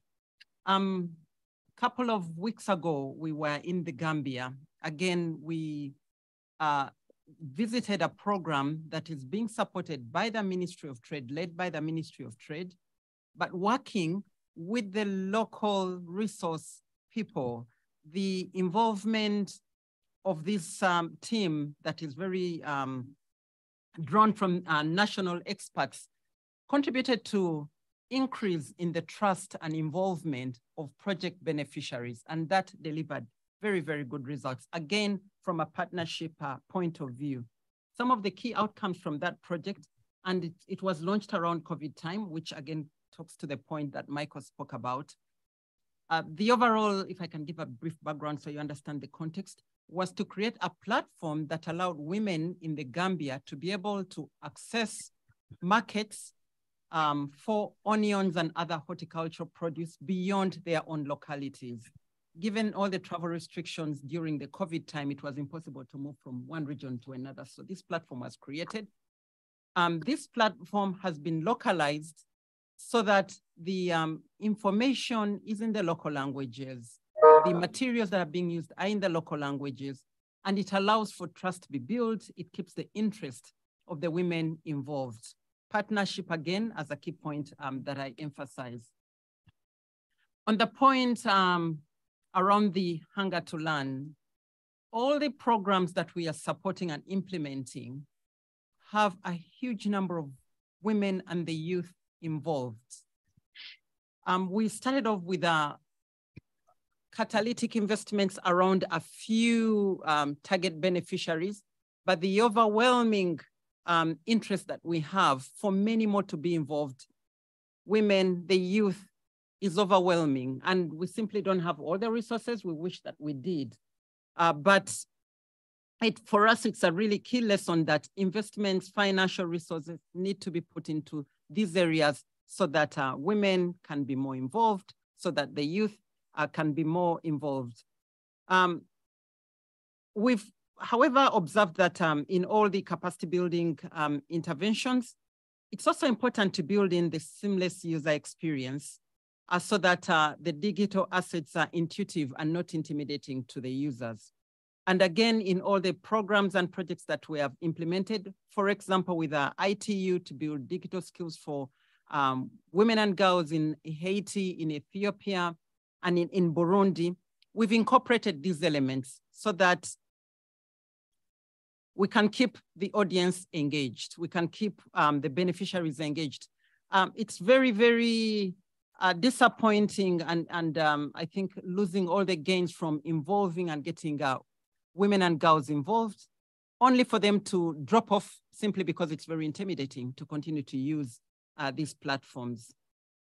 The other lesson on coordination and sharing of knowledge and lessons, you will all be aware of structures that we have established in the countries referred to as the national implementation units. These are structures that help to ensure that there's a focus on trade in the respective countries.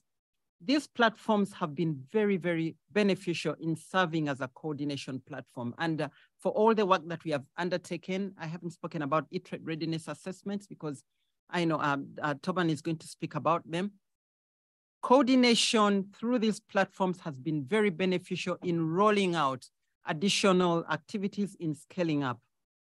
For example, in Cambodia, in Tuvalu, in Bhutan, in Nepal, all the work on coordinating e-trade readiness assessments has been through these institutional frameworks that have been established. And we work very closely with ITC as well on SheTrades programs. All the implementation through SheTrades happens using the coordination frameworks that have been established. It helps in terms of sharing knowledge. It supports in ensuring that lessons are disseminated, replication, speaking with the beneficiaries in many of the countries where we work, a key positive outcome that they explain is the possibility for them to engage with beneficiaries from other countries to be able to learn. And this is through those coordination mechanisms that this has been possible. The other lesson I'll speak about is embedding sustainability in project design and incorporating access to finance options. I think we've heard about the finance question and why that is very, very important. Starting a digital initiative and not having a sustainable approach for it to be able to continue is loss of huge investment and time. And linking to this again is the productive capacity issue. It won't be beneficial to create many platforms and build capacity for no capacity to be available in terms of products to be sold on those platforms. We need to continue making sure women, through the different productive capacity interventions that are in place, can continue to develop their skills and have more offers to place through those platforms. We all know how quickly and how dynamic technology is, but also how consumer preferences change. They change so quickly that if we don't have the same pace to keep up to ensure that the platforms can be serviced with produce from the various entrepreneurs, then we won't be able to reap good benefits and outcomes for participants. This is very, very important for us. In all the projects that we implement, we build in this element to ensure that there'll be a continuous skills building program to be able to have new products, new commodities, to be able to change platforms, incorporate technology as it evolves. And again, back to the point that I raised earlier of having national institutions involved, it means that governments own these agendas and work with the beneficiaries through cooperatives, through the private sector to ensure that this remains. And finally, on the issue of women and youth that I spoke about earlier, it's really important to continue those investments. We know the cultural barriers that women face and how digital trade, e-commerce have proved one of the ways that they've been able to overcome or circumvent some of these issues and barriers. Keeping them involved, making sure that we have many more involved and engaged. And we know the statistics around how many women have been plunged into extreme poverty, how many have lost their jobs as a result of COVID. For us, it's really, really important that they keep engaged and involved and that we open up these avenues for them. And it's for this reason that we also have the Empower Women Power Trade initiative, for which there's a very specific digital angle, working with ITU, working with UNCTAD on gender policies, working with other partners like the East African Women in Business platform who are on the share sector. All of these are meant to ensure that women are involved and have access to these opportunities. The youth, of course, very entrepreneurial, very creative, always looking for opportunities. It's very, very important that we keep them involved and engaged. So Natalie, I hope that gives you a flavor of some of the lessons we've learned over time through the various projects we've implemented. Thank you. Thank you, Annette. There's so much to unpack actually from what you've said. And I hope it gives people food for thought from these things. Of a little can go a long way if you do it properly in terms of leveraging partnerships, in terms of the hunger for skill building, in terms of the importance of putting the accent on women and youth in terms of our priorities. And country ownership is something that is a lot easier said than done. Maybe when you're working from the outside and you're coordinating so many different actors. And the talk of coordination platforms, this is hard work. It's behind the scenes work. I think if you're in the room and you've heard this and you quote this, talking about local language, to build trust and culture is something that you should ask about, because of course that makes a real difference, especially if you want to get beyond a capital and you want to build that kind of e-culture that we're talking about here. And financial sustainability, not to build lots of new things in landscape, maybe build on what you have and think about the long-term and the handover, also really, really critical. With that, and more on country ownership, I'm sure we're going to be hearing from Torbjörn Fredriksson from UNCTAD, who is heading the e-commerce and digital economy branch at the UN. Many of you may know the annual e-commerce week that takes place each spring, and a number of their reports, such as the digital economy report, their e-commerce readiness assessments. Our organization has worked with UNCTAD. We'll continue to do so, as we do with everyone here at this table. Over to you. Thank you, Natalie, and many thanks to the organizers for allowing UNCTAD to participate in this important event. I think you will feel that I will not be dissenting a lot from what has already been said, but hopefully reinforcing some of the messages. Let me start by agreeing that there is a clear need to scale up resources for the development capabilities needed to harness digital opportunities for trade and development. Yes, we saw that the amounts that have been going to digitalization from various development partners has increased between 2015 and 2019. But in fact, going from 2019 to 2020, it stayed pretty flat. There was some increase in terms of the absolute amounts, but in terms of the share of investment from aid for trade resources was pretty flat. And it's still, in terms of relative measures, has not reached the levels that we saw around 2005, around the World Summit on the Information Society and so on. And of course, again, the pandemic has been a catalyzer of attention to digitalization, but it has also really revealed how big the divides are between countries in this area. And this has sort of accentuated the need to take action to try to address the weaknesses that exist. For example, in the area of digital trade specifically, countries with relatively low levels of digital readiness, they have been less successful in taking the opportunities that digital offers, both with regard to e-commerce and what we call digitally delivered services, which are basically the two dimensions of digital trade, resulting in widening inequalities in this area. And the growing, we have heard the references to that as well, the growing reliance on data and digital platforms makes it even more urgent to consider how best to strengthen the capabilities of developing countries, and especially the least developed countries, to seize opportunities and address challenges associated with digitalization. And following up on the question on data localization, there's no doubt that we need a much bigger, much more global, much more comprehensive debate in the world on how to deal with data, because it's so much more than just a question of data localization or data protection. And this is something that we are discussing also in the context of UNCTAD. So at UNCTAD, as was mentioned, I'm leading our work on e-commerce and the digital economy. This program has grown significantly in the past years, partly because of member states' prioritization within UNCTAD's work, but also thanks to significant donor contributions. And we have our 4 core donors being Germany, Netherlands, Switzerland, and Sweden. One of the tools that we use in this program are the e-trade readiness assessments that Annette was mentioning here. We have so far published 24 such assessments for least developed countries, and another 8 for non-LDCs and some regions also. We have also supported national e-commerce strategy development for 4 LDCs and for 3 non-LDCs.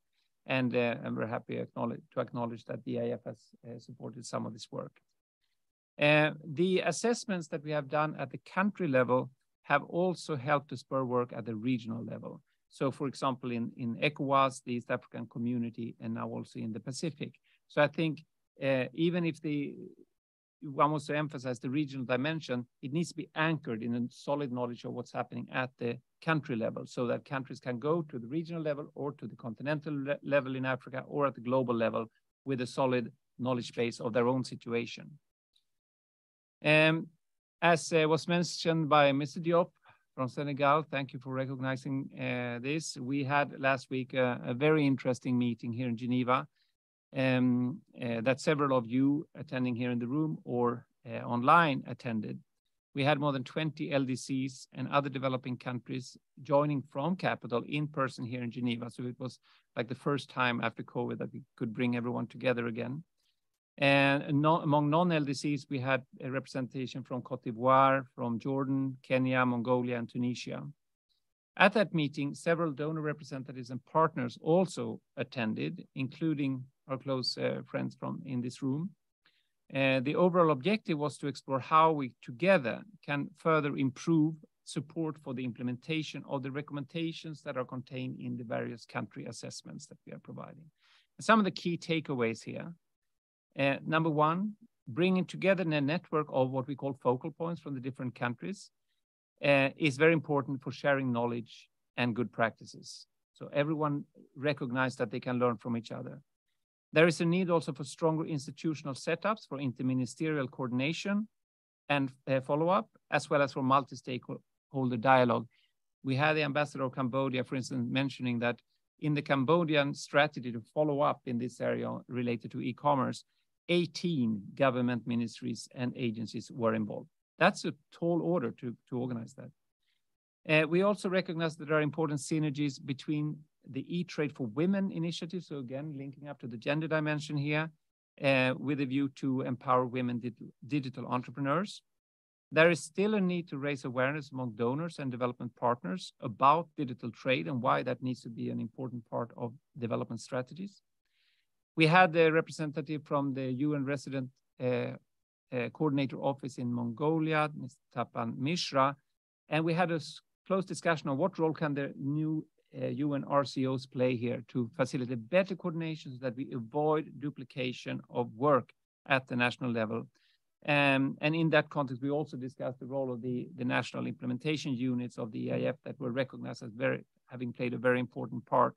Some also referred to the national trade facilitation committees that could also contribute in this process. So the key is to not invent the wheel, look for existing structures that can be built on. And there was also a big call for better statistics. We talked about how do we raise awareness among the Minister of Finance or the Prime Ministers if we cannot prove that the results are there. So if there are no statistics on what's happening in digital trade or in e-commerce in the country, it's very difficult to prove it.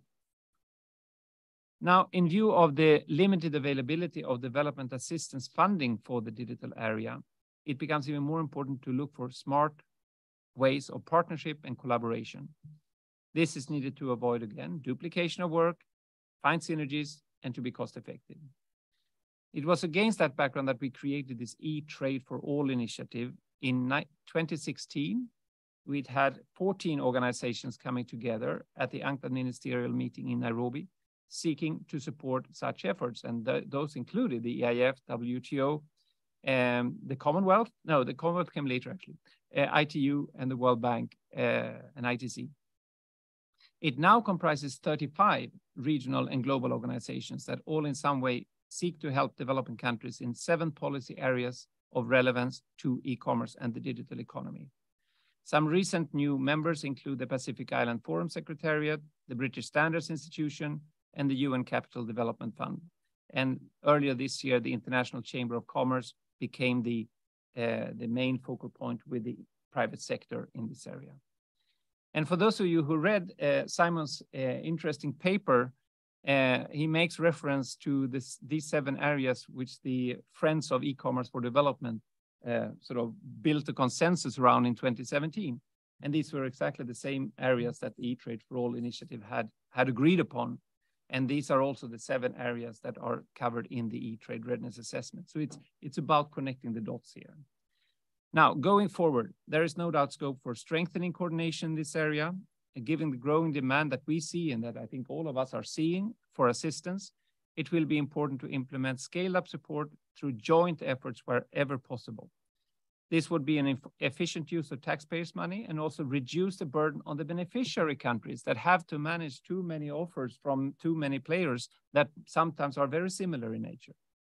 So while I very much welcome renewed efforts to expand development assistance in the digital area, we need to avoid reinventing the wheel, and we need to leverage existing initiatives including the E-Trade for All initiative, the Broadband Commission's activities, and many others, with a view to enhancing the efficiency of the overall system, providing enabling digital trade in developing countries.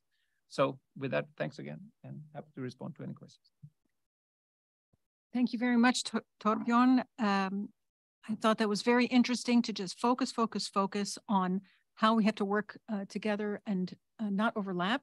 We'll come back to your presentation. We have the ambassador from the Gambia online. We think he was online. Is he online now? Yes, I am. Is it good afternoon? Hello, can you hear me? C'est le soir. Hello, can you hear me? Yes, we can. Okay. Floor is yours, and we see you. Okay, you see me. So thank you so much for having me.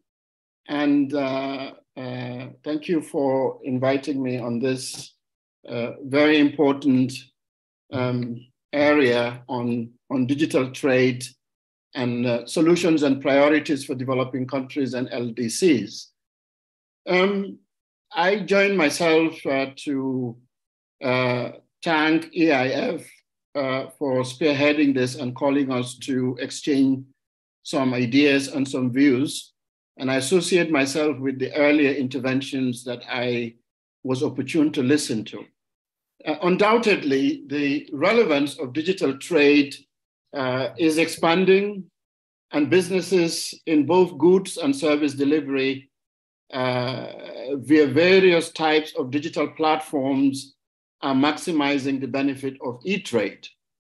And the growth of digital trade undoubtedly will open tremendous opportunities for services online to promote export diversification, enhance efficiencies and growth for the emerging manufacturing ecosystems in our countries, helping actors and agents in SMEs remove intermediations, improve their competitiveness, and access to financial services that are increasingly being available on digital trade platforms, and also, more importantly, increase SMEs and MSMEs access to relevant market information and also market access that they were not opportune to have.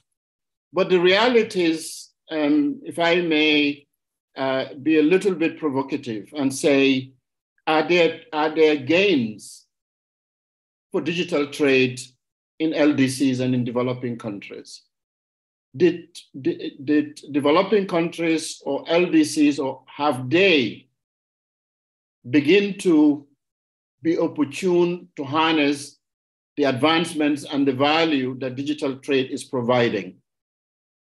Digital trade seems to be maturing in many parts of the world, but it's becoming more of an idea, an aspiration. And the question is, how do we move from talking about it to actually jumpstarting and building a functional digital trade ecosystems for LDCs? And that will require collaborations and partnerships to build it, and also be cognizant of the challenges and the difficulties of having truly a robust, trusted digital trade ecosystem and infrastructure in our countries. The potential of digital trade, we all know, is constrained by lack of access to finance, to capital, low incomes. Also, LDCs have been unfortunately constrained by the lack of connecting the many unconnected who are actually in the informal sector across our countries, especially if you move from urban to rural. The importance of connecting the unconnected, the importance of access, the importance of affordability, adaptability, adequacy, secure and resilient broadband connectivity, as well as the non-digital requirements for digital trade to be valuable, such as adequacy of transport infrastructure, competencies, and skilling up gaps that exist in LDCs. For us to truly maximize the gains, these are things that must be addressed immediately.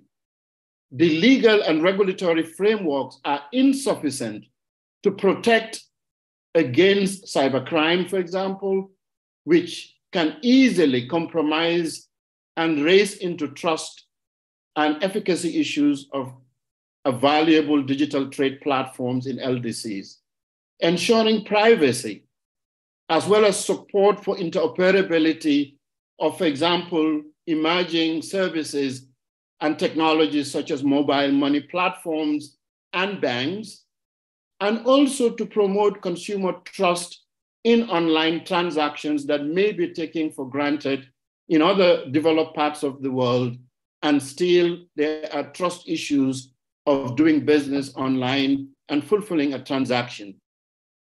Also, there is a lot of intellectual properties that are and intellectual and intangible assets that are embedded among SMEs and MSMEs that need to be protected.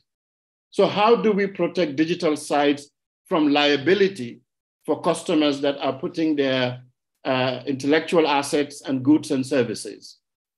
So underscoring that digital trade is a key factor to revitalize and optimize and scale, as well as provide access to market and help reduce transaction costs, as I mentioned, remove intermediation, as well as help at the attainment of socioeconomic development across LDCs. Digital trade can facilitate the promotion of value-creating entrepreneurship and also contribute to developing the SMEs and SMEs to create jobs, as well as play a critical role in connecting intra-country value chains, urban and rural value chains and markets, regional value chains, as well as connecting actors and agents in business, in SMEs, to global value chains. Furthermore, I want to say that for LDCs, digital trade has huge potential, as the young population in LDCs have been expanding and they are engaged continuously in the creative side by producing and consuming. So with the challenges that LDC face in pursuing digital trade infrastructure, there are also challenges in pursuing digital trade policies, as well as the weak data and digital infrastructure compared to countries where digital trade is thriving. So in order for LDCs to advance digital trade, regulatory systems need to be developed further, not only at the national, but equally at the regional level. In Africa, for example, the AfCFTA will play or must play a critical role, and so do the international institutions such as UNECA and also EIF as they reprogram their country programs. Some practical policy solutions that can be undertaken include, summary, digitalization at the core of national digital trade initiatives, digital trade growth and transformation strategies. 2, smarter regulations for digital innovation. We've seen in most of LDCs now, they've begun to re-architecture governments and begin to introduce in the government architecture ministries of communication and digital economy. That provides enormous opportunity for coordination, alignment, and collaboration between ministries of trade, ministries of finance, and all other internal stakeholders with actors and agents in the multilateral system, such as WTO, to ensure that digital trade take root meaningfully.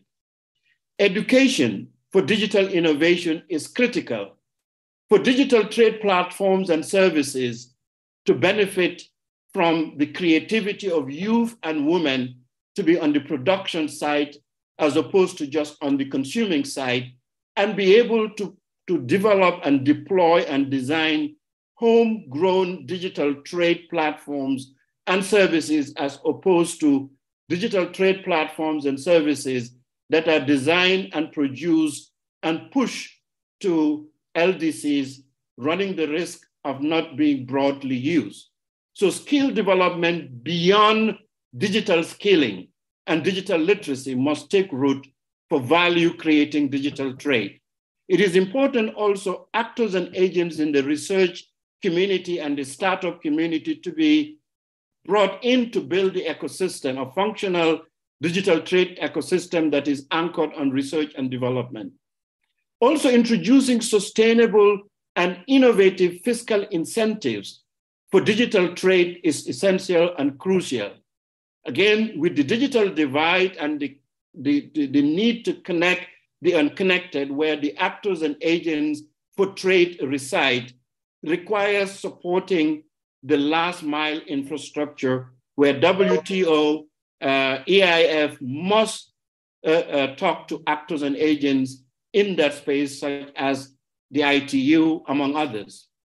Digital trade innovation hubs must begin to mushroom in LDCs, and also toward trusted digitalization and digital platforms and services, because trust is essential for transactions that are required. Functional, and as I said, functional and sustainability of digital trade ecosystems with smart trade policies and regulations, as well as smart digital trade non-punitive tax regimes must be encouraged in LDCs for adoption, for diffusion, for growth, and for use, as well as to provide incentives for SMEs and young people and women who are the crucial drivers for a thriving digital trade that will mature and be interfaced to global value chains. Lastly, if I may, it is also important to take note of the emerging technologies that are out there that brings enormous opportunities for digital transformation. So often these are considered luxuries as opposed to digital technologies that will improve inclusive growth, improving the availability of data, solving the issue of uneven digital connectivity, and establishing smarter regulatory framework and digital development and data flows that are important. And these technologies, I'll just cite one, and I will end there. Focus on building capacity and competencies for our countries around artificial intelligence for trade, machine learning for trade, and more importantly, blockchains. Blockchains are kind of electronic bookkeeping that will enable a list of encrypted transactions, which is known as ledger, to be stored in a decentralized manner. This can help the main players in trade in LDCs, which are women, to overcome the barriers of trade that they continue to face. So putting a focus to help these countries as we build digital trade to harness the importance of these intelligent and emerging technologies, such as AI, such as blockchain technology, can significantly lower the cost of cross-border payments, securitized trading and compliance, while it is anonymized and efficient, that could enable the women who are often disadvantaged on trade, who are constrained by the law and customs or high cost to engage in financial and business transactions. So in my mind, thinking ahead, blockchain could be one of the ingredients, as well as AI and building a data infrastructure that can help LDCs leapfrog and use these technologies where, for example, women who lack identification documents, that they can undertake transactions that they could not ordinarily do without official identifications. So there are lots of emerging technologies such as these that can prove valuable as opposed to just talking about building these digital platforms and services. So I will end there, and just to thank you that it is important that we refocus and know that digital trade and digital platforms and services requires capacity, requires competencies, requires data infrastructure, requires digital infrastructure, requires also making sure that the actors and agents have access to affordable, usable technologies that can harness, for example, AI and natural language processing so that these platforms and services can be accessed in non-English or Arabic or French, but can be adaptive to the language of the local trade or indigenous trade people in their languages, so that it can be democratized and easily accessible and usable for free flow of trade. I thank you so much. Ambassador, we thank you for your excellent contribution, which actually synthesized so many of all of the things that people have been saying here this afternoon. I'd like to single out something that you had said, which maybe hasn't been covered yet, which is thinking about technologies for inclusive growth, whatever they may be, these emerging technologies, because there will be more of them, but looking at AI and blockchain, that's what we hear now, and reminding us in the priorities to think about the unconnected, think about the access to finance, think about the basics, think about what are those very basic legal frameworks which are going to differ from country to country, but maybe, again, as we were saying earlier today, the regional groupings that might be able to make a difference, like the AFCFTA. With that, I know you can't stay with us too long, and there may be questions for you in the room or online. So I would like to know first, is there anyone in the room who has a specific question for the ambassador? Okay, this is our friend from Sudan. We're going to give you the floor. Your Excellency, thank you for your comprehensive presentation. In your role in the diplomacy, what role is being played in order to transcend the inherited political barriers or geopolitical barriers in order to enhance the transboundary trade?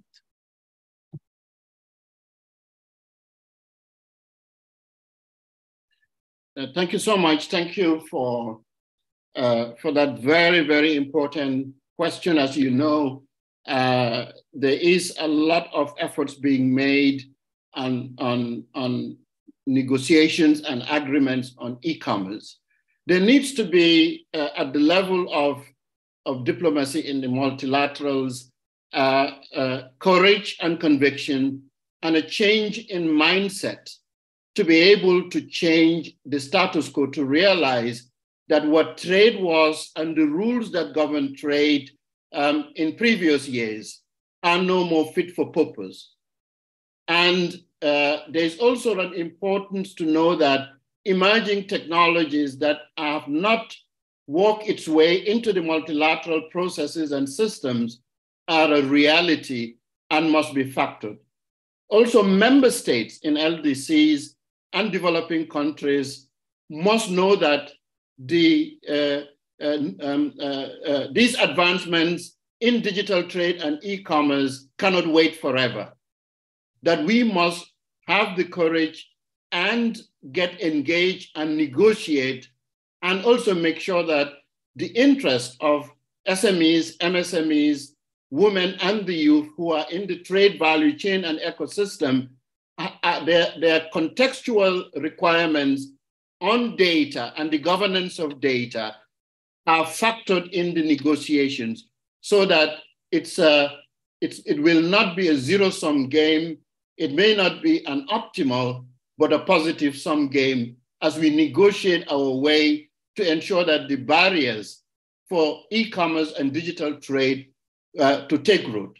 The other point that I wanted to add is, as we engage at Geneva at the multilaterals, we must also endeavor to engage the actors and agents in the policy space, in trade, in the new emerging digital economies, so that there is a coordinated, evidence-based and competency-based approach to build the data and digital infrastructure and processes and workflow in our countries. that being suspicious is not going to solve anything, but being realistic and doing what is required in terms of our capacity and our competency will be very important. I don't believe that we cannot take a leadership role. I think LDCs and African countries, if they do, or when they do the necessary to build the requisite infrastructure and remove the barriers and have a much more smarter policy and regulatory regimes around data, around the flow of data, around the truly building of digital trade and e-commerce in our country that is bottom up, will help us in the multilateral system. The challenge becomes when it is done elsewhere and brought in and it lacks context, then we have trust issues around the flow of data. But I think we need to be open, we need to engage, we need to collaborate, we need to partner, because digital trade requires the global community to create value chains and to connect to global value chains. I hope that makes sense to you. Thank you very much, Ambassador. Are there any other questions from the chat for the Ambassador? No, we have no questions. Okay, no more questions. I would like to say that was really important to say, LDCs in particular, get informed, stand up for yourselves, and negotiate together within the AFCFTA and other regional frameworks. With that, Ambassador, thank you very, very much for your contribution, and we hope to be hearing from you again. This will be available online so people can catch that, that discussion that he's just had with us again. Thank you so much. Thank you. Thank you so much. And with that, if there are other questions for the other panelists, I'm happy to take them. Michael Roberts from WTO had to slip out. He had another very important engagement. The translators can stay on a bit longer. Oh, here you are. Okay. Do you have anything that you'd like to add in right away? No, or, okay. Okay, and I just wanted to say, in terms of connecting the dots, there's been mention of digital ministries that have been emerging. And I was just in Mongolia in September on a scoping mission for the next World Export Development Forum, which is going to take place in Mongolia. And here is my partner from UNCTAD, and let's talking about connecting the dots. And it is really important, and it is not easy at the national level for all of these different ministries in Mongolia, as in all places. And the challenges we're seeing with LDCs are also the challenges in landlocked countries. And so I'm looking forward to hearing more about where those priorities are and how we can get the low-hanging fruit and move forward quickly. With that, other questions? I can see there's one right there. Sorry. Your name and your organization, please, and then your question. Okay, I'm Tabang. I work for the Lesotho Mission. Lesotho Mission in Geneva. Lesotho, you have the floor. Yes. Just a very short one. I understand that we will be able to access the information that was shared today, but I am not too sure if I will have to search from the EIF website or ITC or WTO.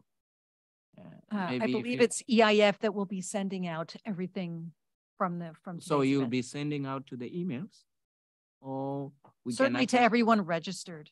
Okay, thank you. Thank you so much.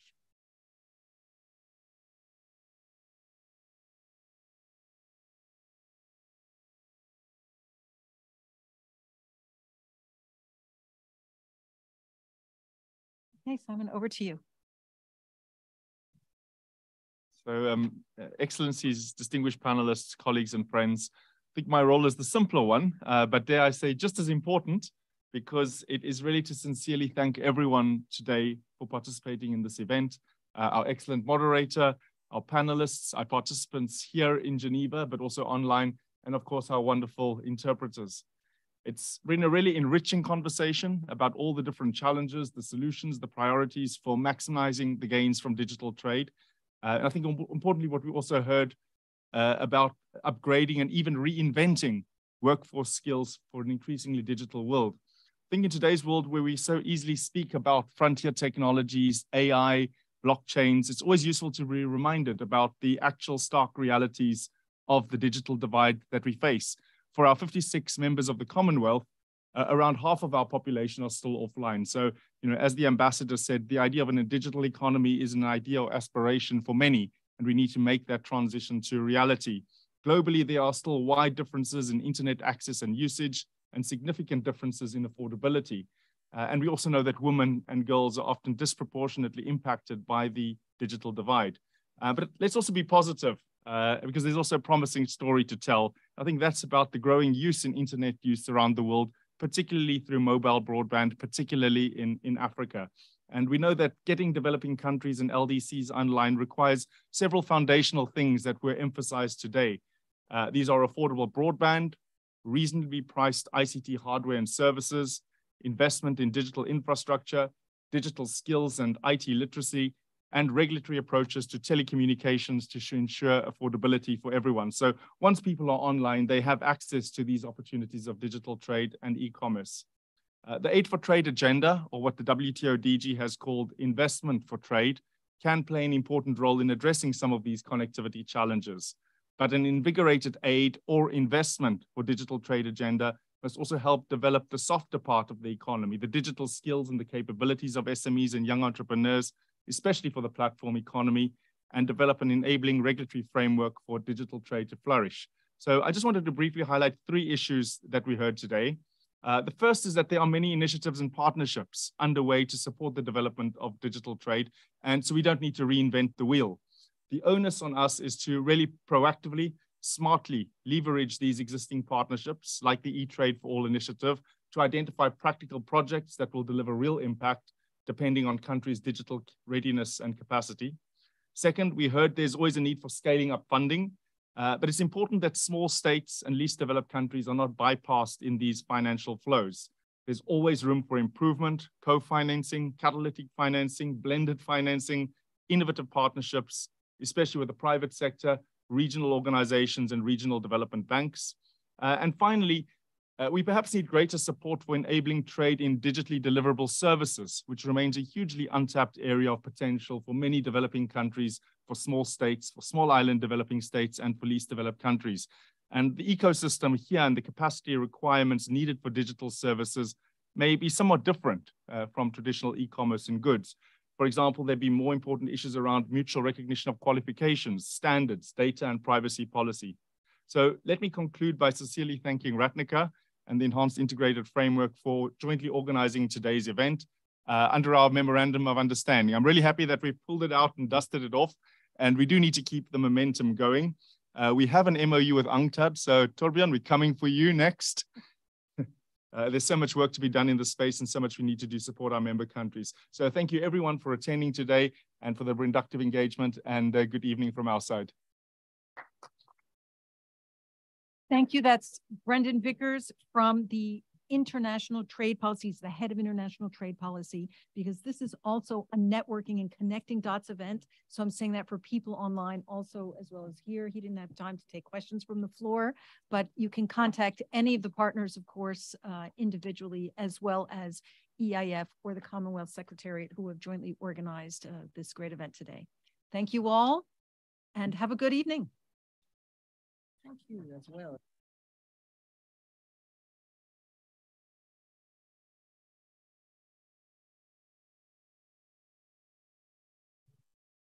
Can I just recognize the contribution of our colleagues who did all the groundwork for this event? Can I just, before we close,